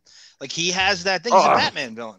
He's a real life Batman villain. I thought all of his stories were made up until I Googled it and saw scanned news articles from the 80s. That was who he was. He did. The light bulbs fiasco and the police setting up a sting with cops going around all the payphones. That all happened. It was unbelievable when I read it. I couldn't believe it. He has like a Teresa Giudice level of fraud and scams to the tune of, I don't know, millions of dollars. And you'd think he'd still be... And still that guy. They said he was a mastermind, the police. Said he was. That's why they called him elegant. You know. I can see how he is able to finagle his way into people giving him things, but he really is, you know, high pitch Eric with just a little bit more education. You know, he somehow finagles his way into having people help him and give him, and he physically cannot work. Like, he's not somebody that you can, you know, he's very much in the realm of like Nicole Bass, where they can't do a job because they think that they're better than that, and therefore, you know, they can't be that person. He can't dress in a fucking suit and tie, put his hair back in a ponytail, not wear makeup, and go in for a job interview. It would never happen. He's just not that person. So he can only exist on the benevolence of other human beings to him. Strange that he turned up in Right? a suit and tie He's when they had his he's daughter in unemployable. there, remember? Yeah, he's unemployable. That's exactly right. His calves are fucking impressive. You're exactly right, Frank Single. He is a con man's con man, though. I mean, you're right. seriously. You couldn't interview him for much longer. There's there's nothing I really want to know. I got to be honest with you guys. I mean, there's certain people I'm interested in, right? Like this one person that I'm working on interview with for June, and nothing any of the three of you would be interested in, but I'm positive everybody else will be. But it's just somebody in that whole going back to that Bubba Brent world. And then Scott, I think, will be interesting in terms of doing it on a scale of just kind of what I know he can talk about. And just we'll don't see. bring up his dead wife. Yeah, don't bring up the dead wife. Yeah, that would be good. I gotta bring up positive. I gotta not bring up the fucking dead listen, wife. we've got to. But I don't know how you can. I don't know. You're not going to be able to get anything out of him. That's the That's what annoys me about these people like Brent. Yeah, they're just. and Scott what's won't his tell you NDA anything. status? Sucks. Do we know that at least? What do you mean in terms of status? What's Scott's NDA?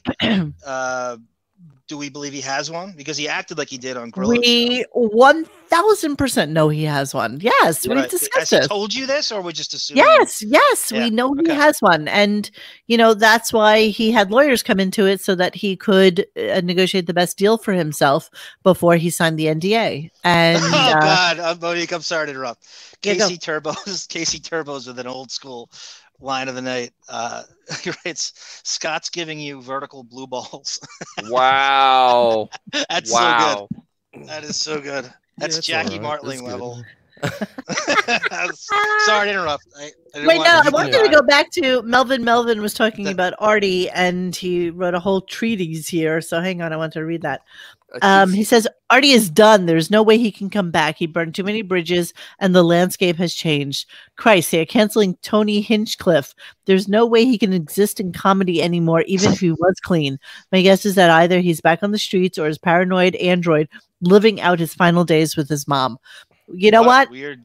Well, no, every time that weird Norm Macdonald from Memory type guy does one of those stupid fucking interviews with somebody from the Stern Show, which is basically like liquid ambient. He always tries to do like some sort of bullshit Artie update, and there is no fucking Artie update.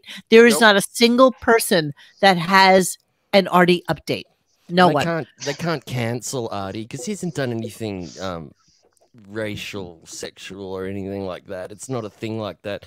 He's just fucked. So they can't cancel him. And all of these Artie fans will be there the moment he comes back to start shows again. That's probably what he's waiting for. I don't know. I don't know what the end game is for an Artie. I feel like without even trying, he has been completely and utterly out of the mainstream for a long time now. And so at what point does a comeback make sense for him, if ever? I don't. Doing another series of Crashing, I guess they probably not will. with him. He was on the other two, wasn't he? But again, as Monique pointed out, how do you insure someone? HBO. Are you you're the Judd Apatow and Pete Holmes? Are you enablers? Is the solution to him is rock bottom? Just cutting him off from show business. Take your SAG card. You can't work in show business anymore. As long as he keeps getting employed because of his derelictions, and his persona is the crazy addict, and as long as he's being employed for those things, there is no bottom unless you cut him off from show business. That's the only way a lesson can ever be learned. Take away his SAG card. You can't work. You can't have your little HBO gig. And that's what would, but other than that. Aren't we there? Wait a minute. Aren't we there? He hasn't been in anything in how many years now? How many years has it been now? Crashing is the only thing he's done. Okay, it's 3 years. It's 3 years ago. So is it canceled, Judy Tenuta, or did it go on one of those like HBO hiatuses where it disappears for 4 years and then I don't know. It seems like they don't actually cancel things. It just goes away. Oh, hi, Monsoon. Yeah, I mean, it's. You remember when he's Curb done. Enthusiasm used to take like 6 years off in between seasons? But there's no way Crashing didn't have enough following to come back. It's not. Dennis, I'm just using that as an example of something where it's waiting for him when he wades back into show business. Artie will kick it back with a book. He'll do it. He's probably written a book now. Yeah, he'll write a book about the last few years.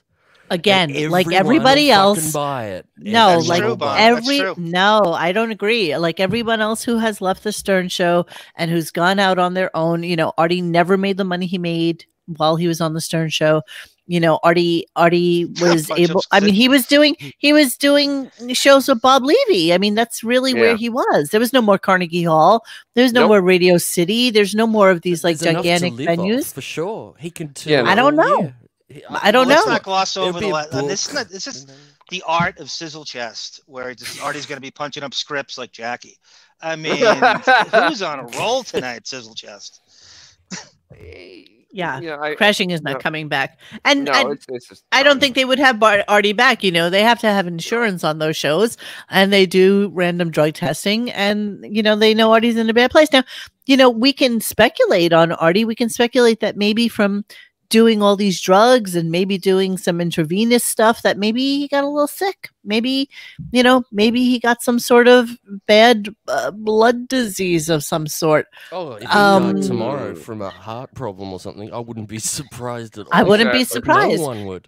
We never got a visual of him the last time that he was on whatever his name show.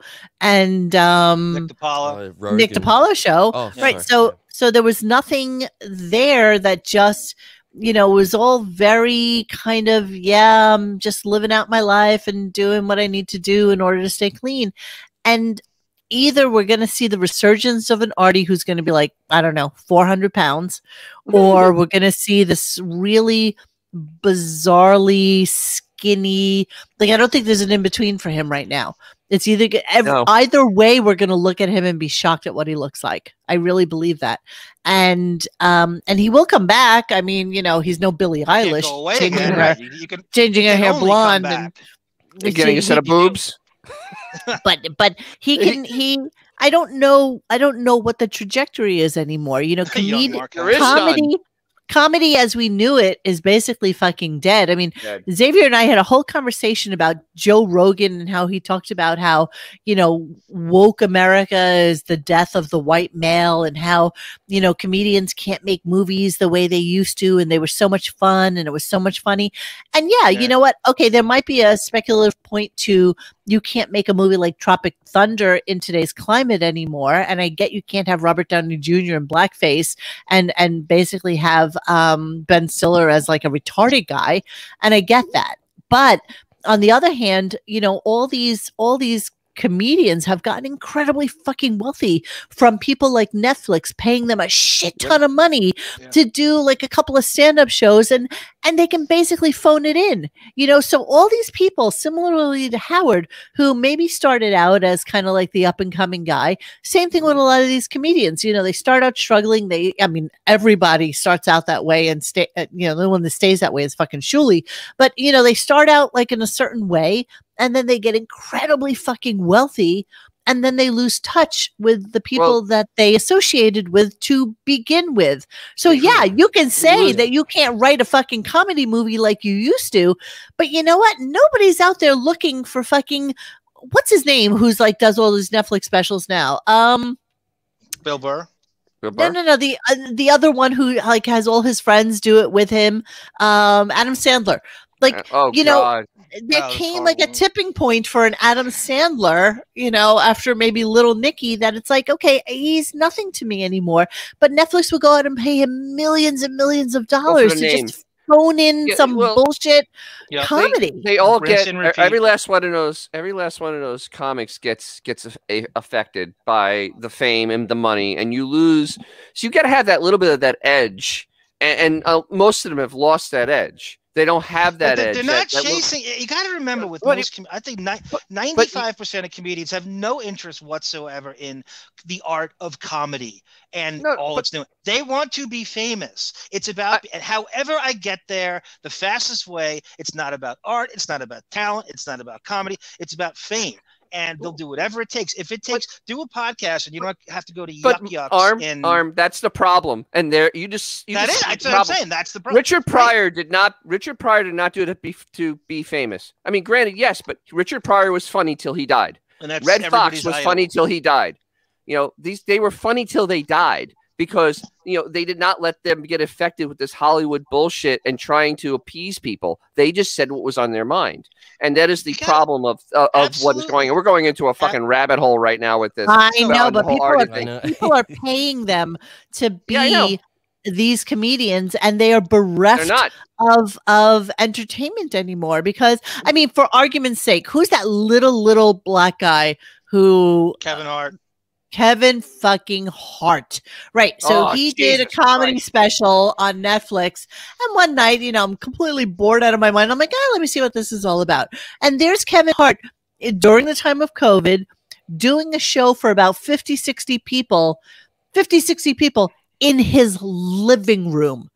His fucking living room is tremendous. And here he is talking about the struggles of the black man when he has COVID. And it's like, bitch, sit the fuck down. Like, there is nothing about you that conveys struggling black man.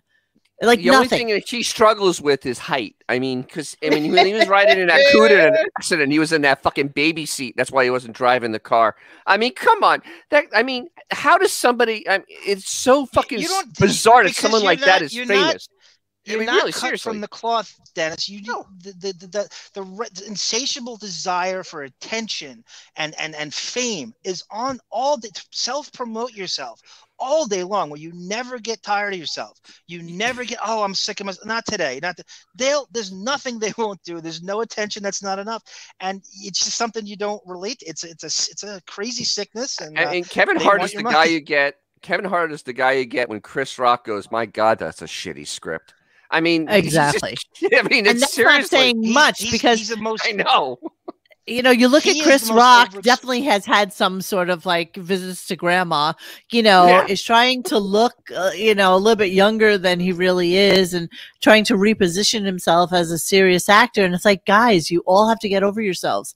Like, it's kind of done. Those buddy comedies, those Anchormen, those This Is 40, all those movies are really kind of a thing of the past.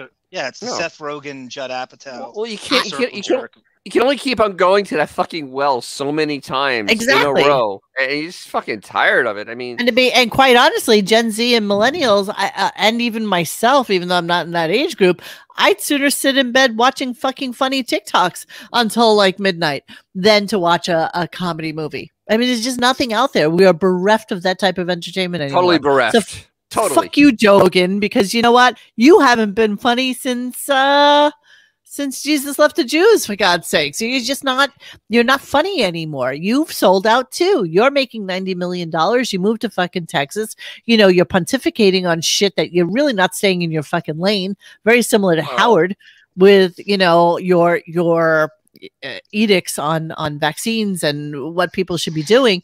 Nobody's looking for you to do that. Nobody.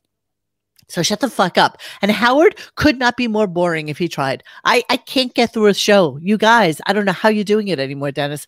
I cannot get through a show. And how many years? How many years have we been saying we can't get any worse? How many years? Oh no, I stopped saying that because I know it can. Yesterday, he actually had whoever that guy is, Chu, whatever the fuck his name is, he was literally the worst guest that's ever been on the show. 112%. Michael, yeah. All right, I'll tell you why. What our whatever the fuck his name is. He literally had. No. Michael has absolutely no fucking life experience. That guy doesn't deserve a 10-minute fucking interview. He is so empty. No, he's so empty of it. Howard started on him and asked him all the process and what working with Warren Michaels is like. He does the fake he has nothing else. Comedy he does the fake comedy dissection thing to pretend that he's into the entire interview was broken down into three things: Lorne Michaels, hey, you're black, hey, you're black, and what's it like working with this guy, and this guy? Because the guy has nothing else on his plate. His entire IMDb is like one entry. I mean, I seriously. can't even tell if that guy, Michael. I never watched Saturday Night Live, but I can't even tell if that guy's funny as a comedian. He isn't. Howard, there was nothing for him to do with Howard. He couldn't even get comedy to happen because Howard's hopeless. And Sidney Lou Who, I don't give a fuck how to say the guy's name because he's not important enough for me to learn it. Seriously. What are we talking about? Michael Che, whatever the fuck his name is.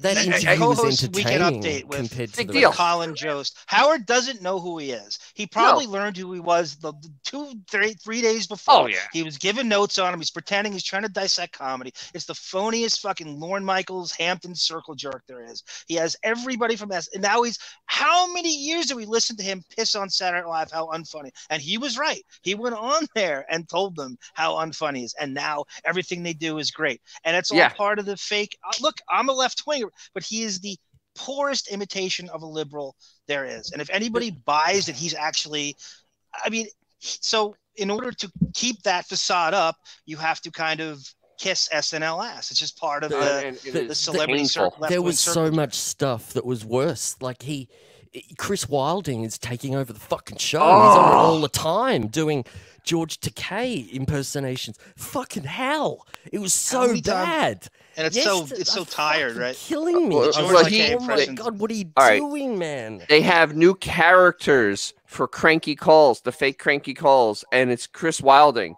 And you didn't think it could get any worse. No, no, it has. What's happening with this show?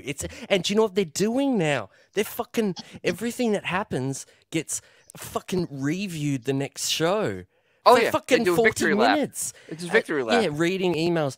Replaying it pretty much. They're replaying it and reading emails from where? Who's going out of their way to write an email? Fake listeners, and they get the callers, and they just repeating half of the interview, talking about it again. It's fucking unbelievable. Fuck. It has become parody upon itself at this point. I mean, you can almost not mock what is a mockery. I mean, that show is utterly a mockery of what a morning show should be. It's becoming tedious to even type it out. And wait, now, here, listen to this stat. Now, listen to this stat. Today was show 40 telegrams. Telegrams. So today was show Lisa Stein. Today was show 47. Okay. He's doing 82 shows this year. It was so bad. bad. That means there's 35 shows left. Okay, there's 7 months left in this year. It's May. It's May. He can't take. He is not going to do a show this summer. You were saying. He I can't guarantee. take 3 months off. Can he is. What's the longest he's ever taken off? A month? 2 weeks. A he month. can't. Yeah, a month. A month. No. He's never been off a month. He's been off a month. No. Yes, he has. For 3 Christmas, months, though. Christmas 2 years ago, Christmas to January, it was a month. Depending on how it was a month. The holiday party fell on a Wednesday, and when they came out, there was you're right, Dennis. It was like 3.5 weeks. Yeah, he came back January 13th. Yeah, he came back middle of January, and he is going to take the summer off. I am now convinced he is not going to do any shows. He's so insulated. June, July, and August. The only criticism he got was the Callahan thing that got out there, which he clearly saw. But he's so insulated. He has the celebrity ass kissers telling him how great his show is. He's not going to. And this notion that somehow him being in quarantine in the Hamptons in Florida is somehow hurting the show. It's been horrible for a decade. It's nothing to do with that. You can't turn shit into shit. You know, if anything, it might be better because you're getting some weird moments where Beth is humiliating us. There is no bother. Actually, it's just so as bad funny as it was. If he was back in the studio, you think it would be better? No. What's so funny though is that Beefus has not been on the show now for 2 weeks. How come? Like it had its exactly. Yeah, How come? It's been like it had its last embarrassing little appearance, and now it's been gone. And there's been no calls for Beefus. He has brought up the Beefus as an angel and a saint a couple of times since then. But honestly, it's the absence of Beefus has been, and the absence of Fred. This week, Fred did not make a fucking appearance. I did not hear him. Yeah, he talked. When? What is it today? Today. Yeah, today he finally showed up because he wasn't there yesterday at all. A little bit, but not long, just 30 seconds or so. Fred Howard did one of his, it's, how he offhand insult to Fred, like, but that's what Fred's here for, sort of thing. And then Fred goes, well, Yeah, but whatever. I mean, he's supposed to be your sound effects guy and you're one of your writers, and the guy is AWOL for shows on end. Like, but we don't want him. I don't want to hear it. Well, I understand it, but after 2 hours of just Robin and Howard, you want a third voice of any type. You seriously? You're desperate for a third voice. You're desperate for anybody else to speak except for JD. The face masks thing every day has been atrocious this week. Him talking about people not wearing masks. Fuck. JD killed an hour of the show today. JD. Yeah, that was fucking atrocious. And that was kind of funny because they were really pushing how perverted JD is, which I like. Well, he kept on trying to dig into his marriage. He dug into that a couple times. That got kind of interesting. So, because I haven't dove into that thread in a while, I'm wondering, is the tank, are they still in the same zip code? Yeah, she's kind of fallen out of favor a little bit. I think, ever since she emailed me about her friends being abused, due to our website. Have you told this story? Because I haven't heard this. Oh, well, I've told bits and pieces of it. Basically, she emailed me and said that she was really upset that her friends were being, called out on the site. And she's like, I put myself out there to be discussed and be talked about, but my friends didn't. And, it's really not like cool. Radio Gunk. Yeah, kind of. It's really not cool that, my friends have to be subject to this. And I wrote back to her, I said, you're incredibly naive if you think that, we are the only source of, digging into your, yeah, of course I did. And I said, and I would advise you to read our terms of service. And, and basically, I'm a substitute teacher, not a real teacher. Well, and I said to her, I was like, you have put yourself into this position, and you just have to have, a little dragon skin. That's all. And I will curtail, putting your friends' Instagrams up on there and everything like that, because you know what, they're not there to be subjects of who she is. And I get that. And so I did. It's her in the pictures with them, isn't it? That's what she's upset about. Either way, you know what? I know how I would feel if that happened to me. And, God knows I've been trolled a million times, as you all know. People tried to friend my friends on like LinkedIn and on my Twitter accounts and stuff like that. And I know what it's like for your friends to be a little harassed. And, Scary puppet. It's no, yeah, exactly. But it comes a point, and so that's why she's taken herself off of all social media, is because she doesn't want to be the poster child for our tirades. I mean, whatever. I guess becoming an influencer is really out of her realm now, huh? Yeah, it's pretty much done. Exactly. Should we segue with that into another person who probably isn't happy about the spotlight being Howard's daughter? No, I think that video. Crazy one likes the spotlight on herself because she's got nothing else going on. I mean, honestly, her latest upload a couple of days ago was outstanding. A nearly hour-long podcast with her buddies, her followers, and her leading guided fucking meditation, which I watched the whole thing and edited the whole thing down to 5.5 minutes for us to. And 5.5 minutes. I kid you not. I don't know. Maybe we should just let it play, because all you're gonna do is laugh through it. It's absolutely fucking hilarious. And goof as we may, I'm betting this is more riveting and passionate than Howard's current show. This is a delicious segue. And funny. I love this segue. And did you see how I went into that? That was pretty sleek, wasn't it? Yeah. It was pretty fucking good. All right, here we go. Oh my God, this is so obnoxious. The farmer works very hard, tilling their land, pruning their trees, and trying to keep the insects from ruining their crops. The first ripe fruit, And what joy floods their heart. They would Just like pause to it, taste Monique, the fruit for a or sec. give it to their family, but they cannot. What the fuck is going on here? So this is her story, and this is why they are going to meditate now on gratitude, because she's explaining it, but I'm zooming in and out of that main screen onto their faces. I can smell the people on this Zoom. I mean, it's... Oh man, wait. So damn. I'm zooming in and out on each different smells person, like, and you're gonna laugh patchouli, your ass off. patchouli and sweat. So keep going. For the first ripe fruits belong in gratitude. Oh, what happened? You think Miss? Your computer tried to kill Which the itself. Torah calls the Harvest Festival is the first time of the year we are able to make this offering, this Bikurim offering. And upon finding a ripe Who's that woman?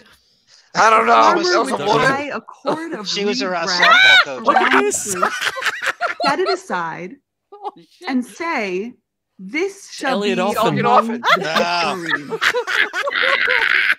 Look at So we are this. going to experience making a Bikurim offering in our own way today by locating the blessings in our lives. I invite you now to breathe. Of course. Oh my God.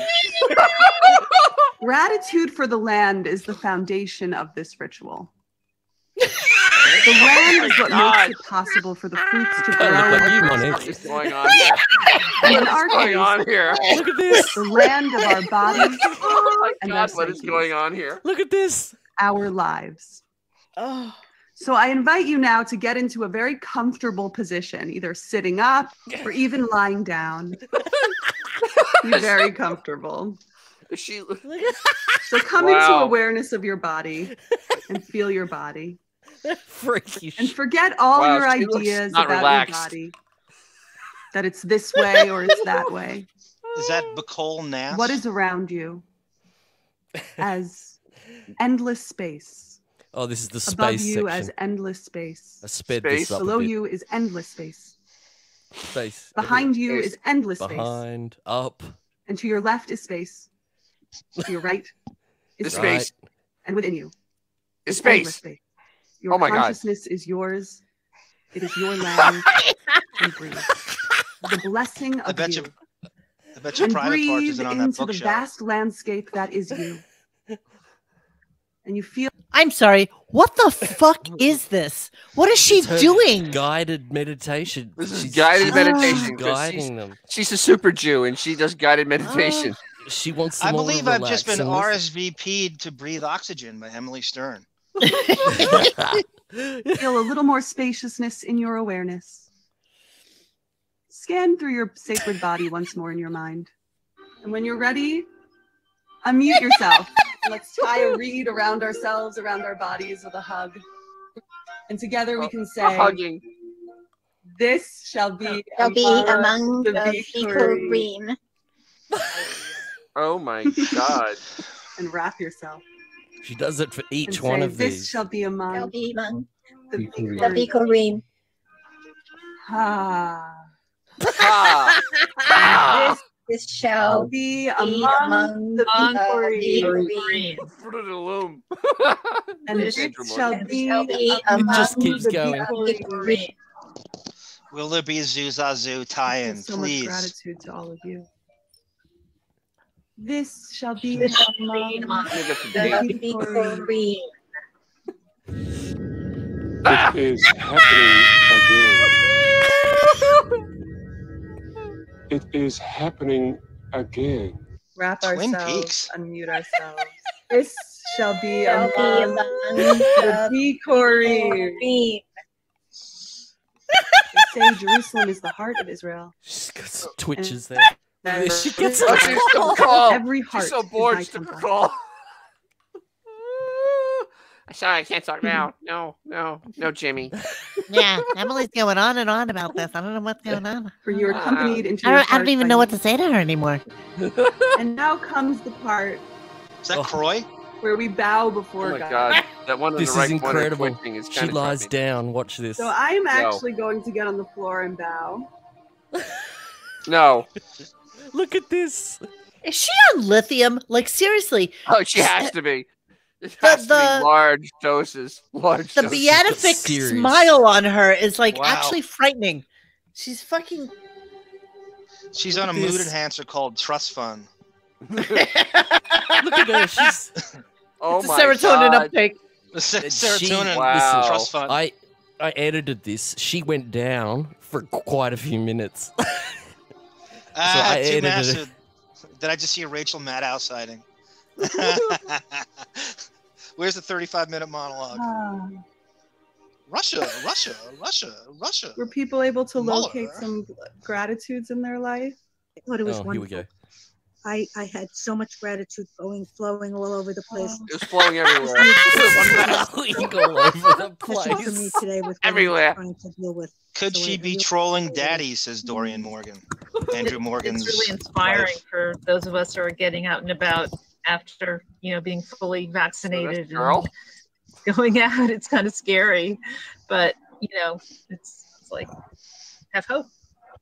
Yeah, look at Emily's face here, Monique. Oh Yeah, my God. Oh, Jesus. Wow. almost Makes you feel cried. any better. Enjoy the rest of your sessions and happy Shavuot. What? Shavuot. Shavuot. Shavuot. Isn't that Wow. fucking great? I Oh love my it. That's God. amazing. She is. She's a gift. incredible. She is a gift. She is. Lay down on camera and just lay there for minutes. She's a gift that I keeps predict giving. This is going to shoot Yeah, right this past is- Joe Rogan and Mark Maron's podcast for #1 on iTunes. Yeah, I hope so. I guarantee it. I want her to Better get than a Howard bigger. Show. Still better than Howard Show. I want her to Way get a better. bigger audience because she'll go even more crazy. You know, That would it's, be- it's sort of like beef. It would bring attention to that, right? All right. Well, we are Wow, going what did to. she see?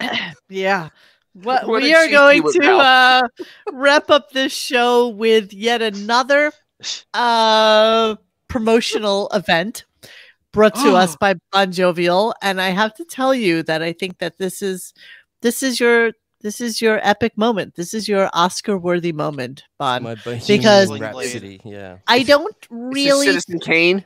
Yeah, it is his Rosebud. I don't think Rosebud. Close, that very close. anything could convey Beth as well as this did. And so okay, we reviewed the blind item. We talked a little bit about some wig stuff. We are going to do an in-depth analysis of all the dirt that has, that people are just digging for shit all over the place. I'm fairly positive every single one of them is a member on our forum. And and so I think that the promotional materials that we're using for when Beth promotes are probably going to be better than the show could ever possibly be. Not going to lie. Well, Dennis I said a that. few Anybody weeks got ago. mad at me. But, No, I was doing my fake outrage. It's a high thing, bar. but It's a high it bar. was totally not. Let me tell you something. I thought that was going to be brought up.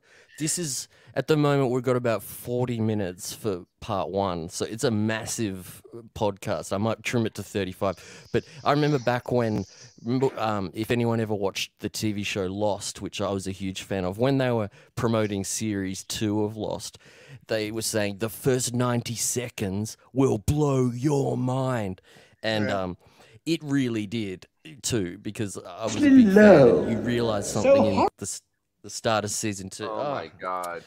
You, I'm not ready for it yet. you realize something at the start of season 2 of Lost that's just awesome in that first. It's like there's give no away the ending. dialogue. It's visual. It's real. I'm not telling what's happened. It's really beautiful. Like you just go, oh my God! It turns everything around. And for anyone who's sort of saying, "Oh, Beefus Promotes might not be the greatest thing I've ever seen," maybe not. I'm saying just within the first 90 seconds of Beefus Promotes when we start it, you're going to be converted. I promise you. Because this is it's brilliant. not even about me. It's her. She's fucking in editing all this. She's amazing, and I never want her to change. I absolutely love her. Oh, don't worry, What she it cannot does change. is so It can't. incredible for him. Can't. For the fact that he got together with a person like her has given us everything. She's almost the center of this whole world now. She just what he has become. She's because a of her- major conduit to what he's become, without a doubt. I think she It's controls just a lot more than we know. No. It's so funny to have him get together. Like, imagine if he'd stayed with Alison. She'd never call in now. None of that. It'd be a different show. With Beefus, it's like just a completely different fucking thing. And she's everything she does is crazy. She can't do anything conventionally. She can't do interviews properly. She can't talk properly. Everything she does is just flail. So out there. She's just the fact that she just tries to convince us that she never wanted to get married is unbelievable to me. It's like, okay, God, well, a girl like her was wanting to get married when she was 3 years old, probably. Yeah. Okay. Well, with that said, we're gonna give you. Yeah, that was nice. We're gonna give you when Beefus promotes. We are going to end the show with this. It's phenomenal. And this is the final trailer. So we're Memorial Day. I hope you're all here in the chat if you're there and listening. And if you can watch it on a big screen TV on a tablet or something, because it's very visual and it's going to be. Well, the wording to this is just phenomenal. So, good night to all of our friends. We are going to leave you with this. It is perfection. I just want you to know that, Bon. I think you went above and beyond on this clip. All right, here we go. So deliciously low, so horribly dirty. I'll make a duchess of this draggle-tailed gutter snipe. Start today, now, this moment. Take her away and clean her. Sandpaper if you won't come off any other way. Take all her clothes off and burn them and ring up and order some new ones. We want none of your slum prudery here, young woman. You can't walk over everybody like this. I had no intention of walking over anybody. I merely suggested we should be kind to this poor girl. You can't take a girl up like that, as if you were picking up a pebble on the beach. Why not? But you don't know anything about her. She may be married. Gone. There, as the girl very properly says, gone. Oh, marry me. By George, the streets will be strewn with the bodies of men shooting themselves for your sake before I've done with you. Nobody wants her. She's no use to anybody but me, so take her upstairs. But what's to become of her? Is she to be paid anything? What you do with money? She'll have her food and her clothes, only drink if you give her money. Does it occur to you the girl has some feeling? Oh, no, I don't think so. No feelings you need worry about. What's to become of her when you finished your teaching? What's to become of her if we leave her in the gutter? Answer me that, Mrs. Pierce. That's her own business, not yours. Well, when I've done with her, we'll throw her back in the gutter and then it'll be her own business again. That'll be all right, won't it? You don't care for nothing but yourself. If you're good and do whatever you're told, you should sleep in a proper bedroom, have lots to eat, and money to buy chocolates and take rides in taxis. If you refuse this offer, you will be the most wicked girl, and the angels will weep for you. I'll make a queen of that barbarous wretch.